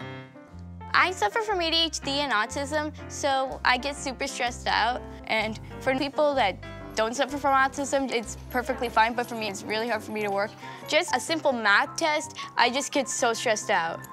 When Solo's with me, just knowing that she's there helps me, but in case I just get too stressed out, I just give her a little cuddle, as if it's just me and her in the room. So how do kids in your class react? Even the teacher says it just makes everyone feel calm. Have a look. It's fun to have her in a class, and it's funny when we're reading and she just snores. Sometimes we have to tap Taylor on the shoulder and get her to wake Solo up. We're really lucky to have Solo because, like, when we were doing our exams, we were, like, all stressed out, but sometimes we'll look at Solo and, like, the stress will go away. Yeah, like, you see Solo, then you're like, oh. Well, you can't really interact with the dog because it's working, and we can't touch her when she has her harness on. So why can't they pet Solo? Well, it would just basically be really hard for her to concentrate if everyone's just petting her left and right. She wouldn't be knowing who to help, and she would just get super confused. So when the harness is on, she knows it's work? Yes, and as soon as I take it off, she's like any other house dog. And she's still a little puppy, so she would just be running around crazy. So do you take Solo everywhere? I could take Solo anywhere. We go to restaurants, movie theaters, airports, malls, practically anywhere. I'm always with her. We're a team. She even sleeps in my bed with me. Before I got her, I was just so stressed out, but just knowing that she's there just makes me feel a lot calmer. She's my best friend. Well, thanks, Taylor and Solo, for helping me find stuff out. It was no trouble at all. Looks like my dog, Kiona's having her afternoon nap. That reminds me of a question I got from Michael. Do dogs dream? I've seen Kiona twitching. She twitches her ears, her eyes, even her legs when she's sleeping. So I think she's dreaming. It looks like scientists think so too. They found out that a dog's brain and a human's brain work a bit the same during sleep time. So they're pretty sure that just like us, dogs have dreams. But what do they dream about? I can answer that in a song.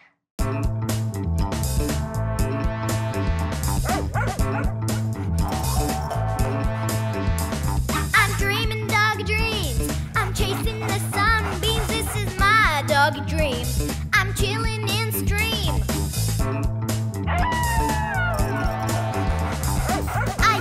boss of the town where there's lots of frisbees and squirrels and super doggy love.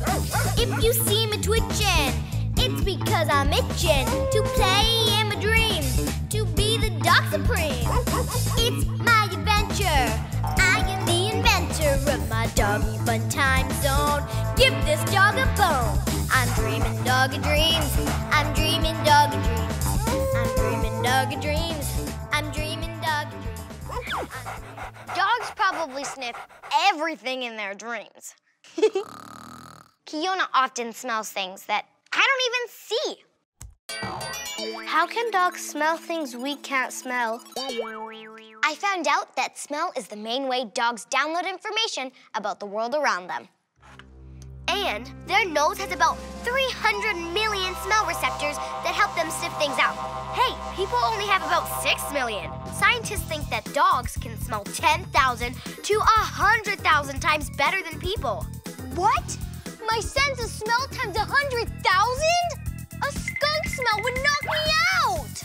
The trash can stink would be unbelievable! Ew! You're gonna make my head explode! I also found out dogs can use their powerful sense of smell to do amazing stuff. They use their nose to know which direction to go when looking for missing people. The first footprints have less smell than the next ones, so the dog knows which way the person went. They can also be trained to find people under rubble after an earthquake, and to sniff out bombs, money, and even bed bugs. And that gives me an idea for my great challenge! Today's challengers are Emma and Isla on Team Smell Hunters, woof, woof. And Usman and Audra on Team Sniff Detectives. Woof, woof. Think you can sniff things as well as dogs can? Yeah. Yes. No. Yes. No. Well, that's your challenge. You're going to take a big whiff of this box, and you have to go out and find a matching one that I've hidden and bring it back here. Ew. There you go. Okay. Ready? Set, go! I put all kinds of smelly things in those boxes. Can they remember the first one I made them sniff? It was chicken poop. I found one, come. No. No, this smells like nail polish. Oh, I found one. Ew, I found it. Let's see if you guys are right. Found one. Found it. Oh, you guys are right. Yes! Is this right? I don't know. No, it's this one. You guys got it. Okay. Time for the second challenge. Guess that smell. You have to smell each of the 8 boxes, and then you have to match the pictures with the boxes that you smell. Team Smell Hunters, go!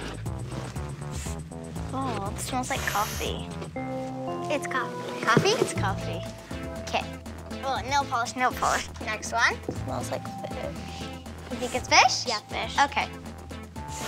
Poop. Nope. Yes, poop. It's poop. Yeah, it's poop. Emma knows poop when she smells it. Lavender. Lavender? Yeah. Something gross. Cheese. Cheese? Mustard. Mustard? Mustard.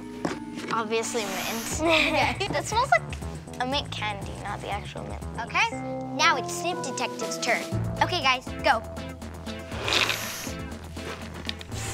Chicken poop. Looks like we've got another poop smell expert. Mint. Lavender. Okay. Nail polish remover. Nail polish remover. Exactly. Fish. Fish? Okay. Fish. What do you think it is? Mint. Obviously. Cheese. Coffee. Coffee. Yep. Mustard. Everyone could smell mustard. So, Smell Hunters, you got all of these right. And so did Sniff Detectives. But because we're counting the first round as well, the grand winner is Smell Hunters! Good job, guys! Now here's another great question. What happens if a dog with rabies bites you? Woof, woof. Flat Earth Corner!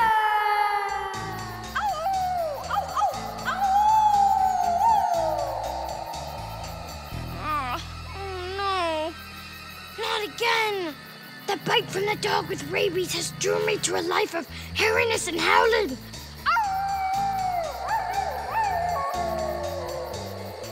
Upon every full moon, I transform into a hideous werewolf, creeping through the dark until daylight appears. It's like totally exhausting. In ancient times, that's what some people believed. But there's no proof werewolves exist. Rabies, on the other hand, is a serious sickness. It's a virus like the chickenpox or the flu, except it affects the brain and spine. Dogs and other animals can get rabies, and if one of them bites you, it can make you pretty sick. That's why we give our pets vaccines against rabies. Luckily, we have medicine, so if you do get bitten, you won't turn into a werewolf. What? Ah! Phew. I wonder what Kiona thinks that is. I wish I could speak dog so we can understand each other. Hello! What's so hard to understand? Woof, woof, woof. I love my dog. Melina has a question about how many kinds there are. How many types of dogs are there? He's a dog show judge, and he knows a lot about the kinds of dogs and how many we've got. Please welcome James Reynolds. Come on, Kiki. Hi, James. Hi, Zoe. Meet Kiona. You can meet Roulette. Hi, Roulette. Kiona is a Shiba Inu, Yeah. and Roulette is a bloodhound. You know, we have over 600 different kinds of dogs But why are they all so different? because they're all for different purposes. The bloodhound is a scent hound. It hunts by smell. It's used usually to find lost people. And it has other traits that help it. For instance, lift one of the legs. See how big it is? That lets her go through trees and grass trying to find the person she's looking for. Check the skin. See how loose it is? Yeah. That means she isn't going to get scraped and scratched. Her skin's going to move and let her go through. But her secret part is this part. This loose skin, the cheeks and the overbrow, and the ears, when she goes forward, it directs the scent up into the nose. And so she can find anybody. Kind of like hide and seek. A good game of hide and seek, yes. Hi, Alice and Andrew. Hi. What's your dog's name? Our dog's name is Elsie. She's a deerhound. This is one of my very favorite breeds of dogs, the Scottish Deerhound. It was bred in Scotland to hunt deer. Notice there's a lot of muscle there because what can she do with that? She can run very fast. That's right. The hindquarters are like springs. And when she runs into something lying on the ground, She jumps. She really likes playing with us, and I like playing with her because it's really fun, and she's really funny. If she hears something or smells something, like one ear will go up and she'll look around to see what's around her. Hi, Arthur. What's your dog's name? His name's Spencer. It's a Cardigan Corgi. these are dogs that were bred to actually help herd animals, cows and sheep. However, if you think about the height of a cow and the height of this, you think, well, how does that make any sense? It makes sense because he will nip at the heels of the cow as he's chasing it. And so they will herd the cattle and move them along. He's cute, he's fluffy, and sleepy. Hi, Ryan. Hi. What's your dog's name? Felicia. The black co-retriever is supposed to go into the water and find ducks and geese, or on land and find a partridge or a grouse or a pheasant. They're very, very friendly. They will, however, when you're out, suddenly take off if they see a squirrel. Yeah. She never has her tongue in her mouth. So, what's your dog's name? It's Billy. Billy? It's a Pekingese. They were bred by the royal family in ancient China, and only they were allowed to own them. So fluffy. Billy really seems to like you a lot. And they're supposed to have a very short nose and a very wide face. So this dog has won many prizes. Along with being, as you can see, a very friendly, nice dog just to know. You're so sweet. You have a new friend. Hi, Chloe. Hi, this is Leo. Hi, Leo. He's a full-breed Chihuahua. And this is what we call a toy dog. They come from the toy group of dogs, and they're meant to be companion dogs. And they're very affectionate, and I take it he is a very good pet. Yeah. He always seems happy and always wants to play. He never loses energy. And my dog Kiona is a Shiba Inu. So the Shiba is very old. It's been a breed for many thousands of years. So dogs and humans have been friends for a really long time. Probably 30,000 years since that first person went and found a wolf cub, brought it into the human group, and then it became useful to them, and it was used for hunting or for pulling things, such as in the north, pulling the dog sled, but most importantly, as a companion. Well, thanks, James, for helping me find stuff out.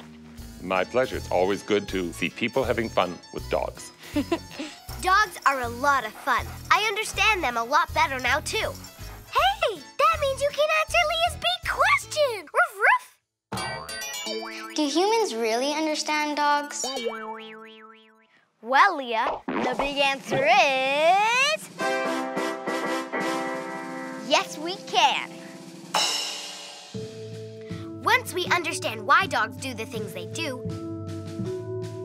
we can understand them a lot better. Just like they can understand us by how our voice sounds and how our shoes smell. I don't need to be able to speak dog to understand what Kiona's trying to tell me. She wants to play, don't you? Yes, you do. Yes, you do.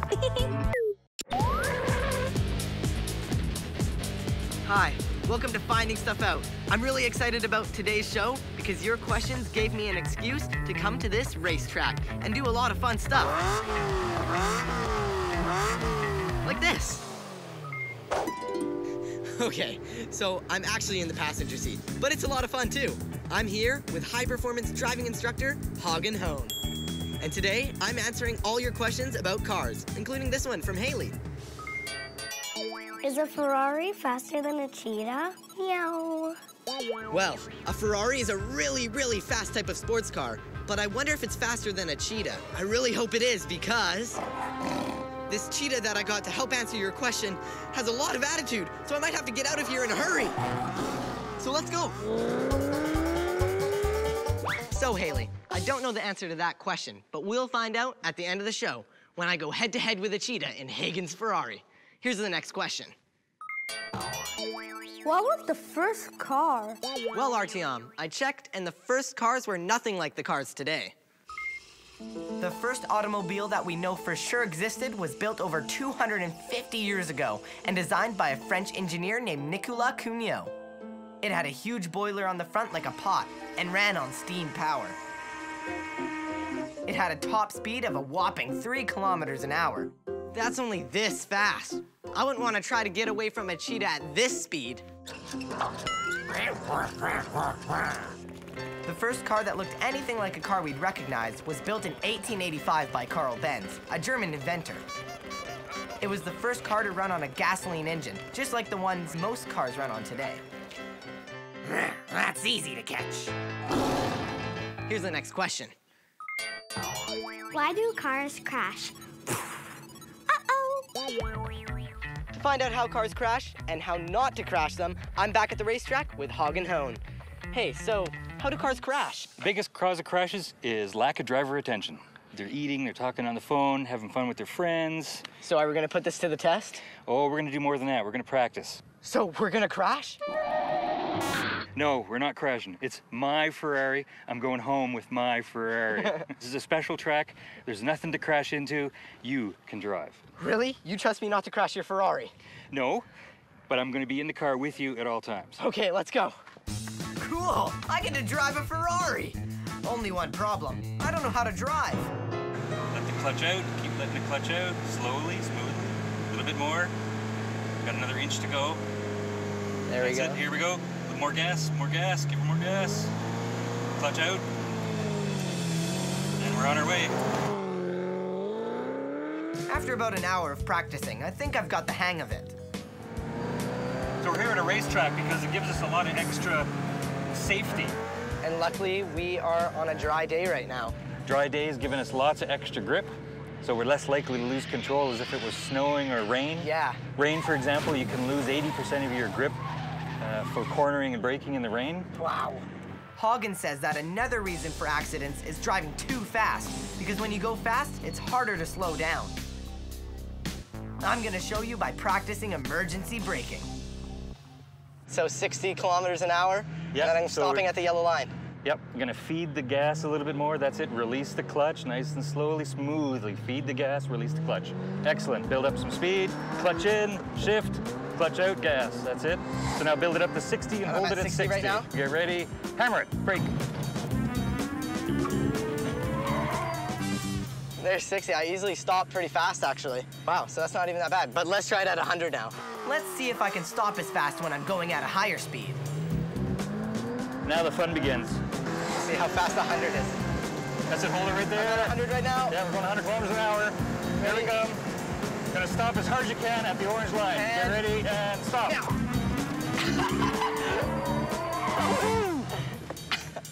That was pretty good. Oh. You saw how much extra room it took, right? Yeah, way more.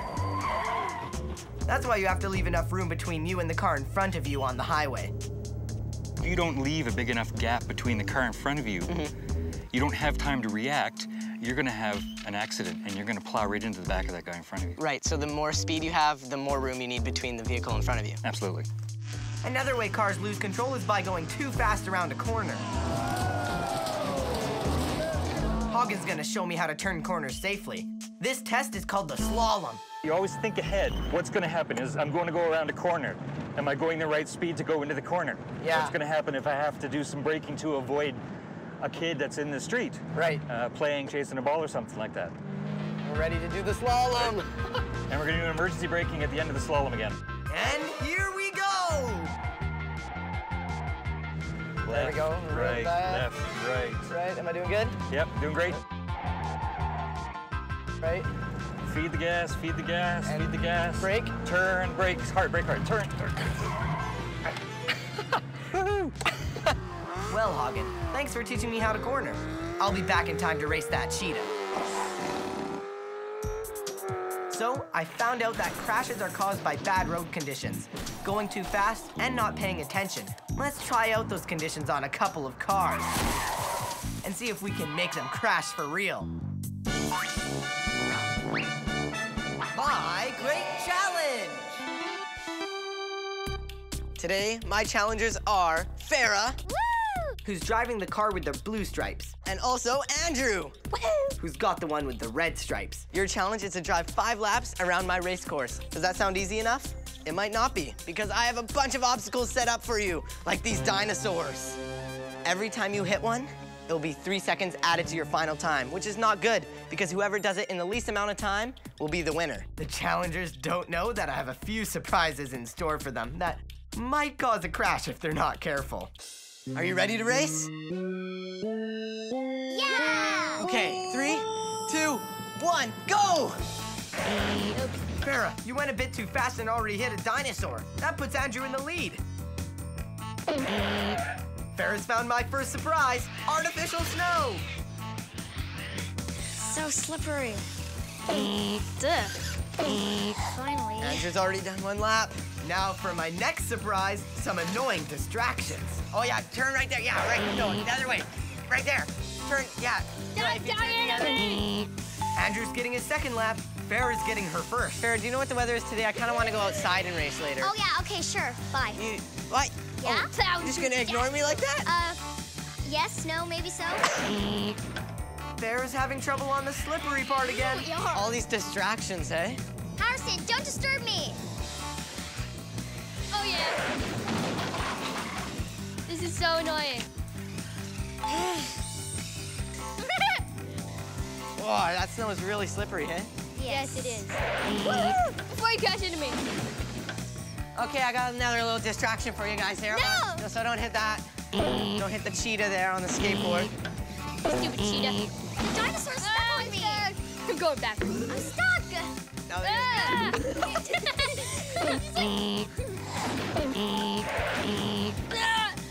Sucker. Andrew, and you're on your final lap, Andrew. Andrew's just going for speed now. Yeah. He doesn't even care about the obstacles. My strategy's working. Or maybe not. Andrew almost completing his final lap soon. Oh, yes. Andrew, you're done. Keep it going, Farah. You could still win, depending on what your time is. Some crazy maneuvers here by Sarah. How many more laps do I have? This is your last lap. I could do this. Almost done. And you're done. Woo! All right, that's the end of the race. Now it's time to count up your final times. Okay, Farrah, so your time was 3 minutes and 45 seconds, but then you hit 13 objects. Adding 3 seconds for each, your final time is 4 minutes and 24 seconds. Andrew, your time was 3 minutes and 28 seconds, so less than Farrah's original time, but you hit 19 objects, so your final time is 4 minutes and 25 seconds. So Farrah's the winner by 1 second. Yay! So what was the hardest part about the challenge? Snow. And what do you think was the hardest? If the dinosaurs weren't there, it'd be a lot easier. It's easier to avoid the obstacles when you're going slower, but in the snow, I didn't care. In the snow, you just went for it? Even though you crashed a bunch? Yes. So there you have it. Being distracted, bad road conditions, and driving too fast can all cause you to crash. And crashing sure makes it a lot harder to get where you're going. Thank you, Farrah and Andrew, for showing me some ways that cars can crash and for being on my show. You're welcome. Here's a question from Mateo. How does aerodynamics cut through the winds? She races cars that cut through the air. Please welcome race car driver, Amy Castell. Whoa, not only a car that can cut through the air, but it doesn't have to take the stairs. Hey, Amy, I'm glad you could make it. Hey, Harrison. Can you take me for a ride in your car? It's only got one seat, but why don't you have a seat in it? Sure. I have a video of you racing in this car. How'd you get involved with racing? Well, my family's always been interested in racing, so a few years ago we started go-kart racing, and one thing led to another, and now we're racing F-1600s. Nice. What is it like to be in a race? Like, what does it feel like? It's so much fun, pure adrenaline. When you're getting ready for the race, you're kind of getting your mind in the zone, as we always get nervous before a race, but your jitters kind of go away as soon as you're behind the steering wheel. And as soon as that green flag flies, you're pedal to the metal and you're going really fast. Race car drivers like Amy not only have to drive well, they have to know everything about how their car works. Mateo is asking, how do aerodynamics work? Well, just like if you were in a car and you put your hand out the window, you put your hand up like this and the wind would push it back. But if you put your hand flat, the air would go around it. Right, because it flows smoothly over your hand. It does. Mateo, Amy told me that when a car's moving, it has to push the air in front of it out of the way. When a hand or a car, like the one on top, has less air pushing against, it can go faster. I found out that the car makers use a wind tunnel and smoke to design a car that can cut through the air easily, because aerodynamic cars don't burn as much gas. That's good for the environment. So it's the same kind of thing with these cars. We've got a pointy nose, so only a little bit is touching the air, and then the air comes up and over your head and down towards the back. Kind of cuts through, too? It cuts right through. I've seen races where cars follow each other really, really closely. I heard that's called drafting. What's that all about? Drafting's when the car behind goes really close to the car that's in front of it, because the car in front of it is making a big hole in the air. The car in front pushes air out of the way, so the driver behind needs less power to keep up. Then, when she's ready, she can use the power she's been saving to zoom ahead of the car in front. It's kind of like a slingshot. What is it like to be following a car really close and you're in that slingshot and you pass them? You feel like you're going way faster than you've ever gone before, and all of a sudden, you're right up next to their car making the pass. Well, thanks for the tips, because I have a really big race coming up with a cheetah. A cheetah? Yeah. Now, here's another question. How do cars work? Well, I can answer that. Harrison, why don't you get out and help me take the car apart? Sure. Well, this is the engine, and this is where you get all the power that moves the car. And then back here, we've got kind of like big springs. They're called the suspension. So the suspension smooths out the bumps in the road, so the people in the car don't feel them as much, right? Yeah. And what if you didn't have any springs or suspension to help you? You'd get really shaken apart. And then over here, you've got your steering wheel, right, which is what turns the car for you. And then you've got your brake pedal and your gas pedal, but I mostly use the gas. Nice. Well, thanks for helping me find stuff out. Good luck against your cheetah. Casey had another car question. How does gasoline fuel engines? Well, Casey, to find out more, I made this animation. Air-red gas get pulled in, then they get squashed, and the fun begins. The spark up here makes them go past, turns the crankshaft, and makes it spin.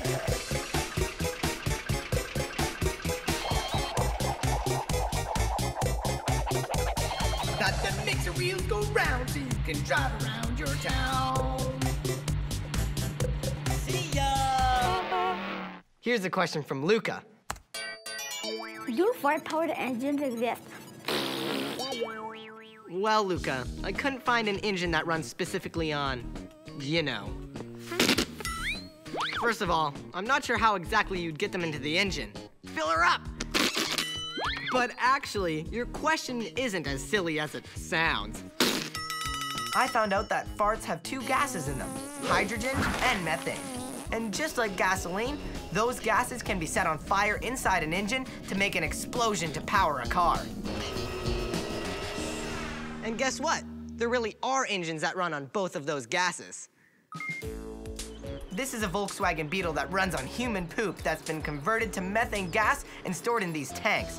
Just like the methane gas in. And this car runs on hydrogen, also a gas that's found in.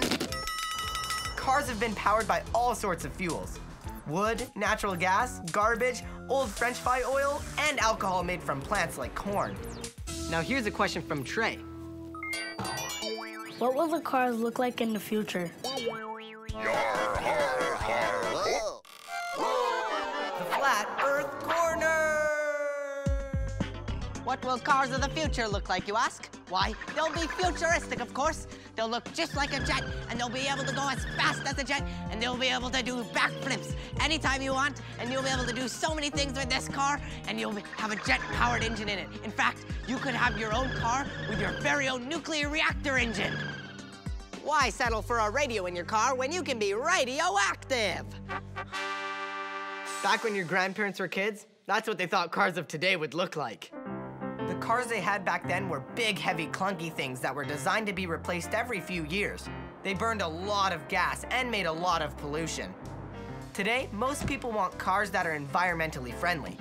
Cars in the future will be safer and use less gas.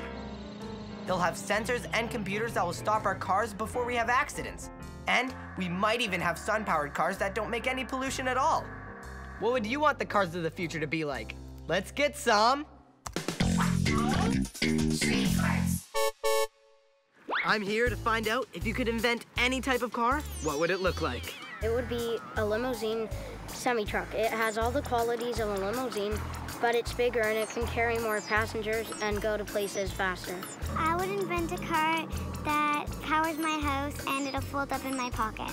It would be an amphibious car with leather seats, and it would have a cloaking device which would make it invisible. It would be able to fly, and when it was in the air, it could poop out tomatoes. My car would have a gymnasium in it. It would be blue, and it could go underwater and turn into a submarine, and it could also turn into a plane. Wow, those are all great ideas. Who knows? Maybe some of those will be the cars of the future. Speaking about the future, here's a question from Adriano. Why don't we have flying cars yet?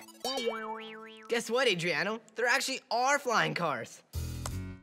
The Curtiss autoplane was built almost 100 years ago, but it only made a few short hops and never worked right.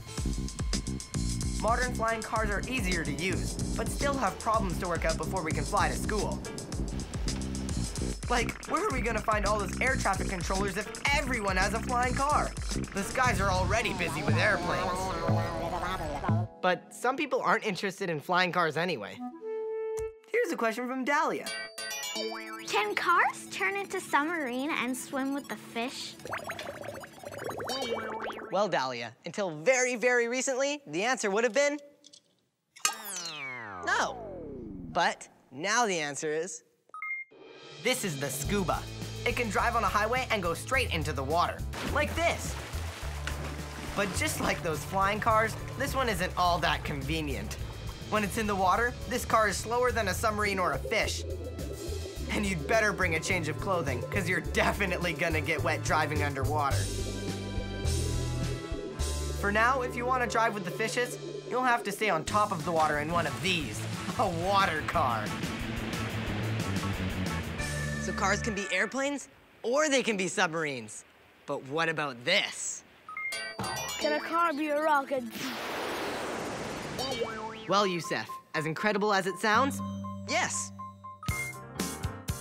In 1970, a rocket-powered car called the Blue Flame set a new land speed record when it went over 1,000 kilometers per hour. That's faster than a jet plane. But the fastest car of all is the jet-powered thrust SSC. It can reach speeds of 1,200 kilometers per hour. And soon, its big brother, the Bloodhound, will be even faster. And that leads me back to the question that started me down this road. Is a Ferrari faster than a cheetah? No. Well, Haley, the big answer is... Actually, I have to go back to the racetrack to answer this one. Will the Ferrari beat the cheetah? Let's find out. Let's go. Take that cheetah. Let it rip. Whoa. 3, 2, 1, go! For the first few seconds of the race, the cheetah is actually ahead. That's because it's lighter and can get moving faster. But the cheetah's top speed is 120 kilometers per hour. This Ferrari can go over 200 kilometers per hour. And the cheetah, like a human, soon runs out of energy when running at top speed. But a car can go fast for as long as there's gas in the tank. Oh, this is crazy. Yeah, we won. Oh yeah, one last question. What? Can I drive again? No. That was so cool.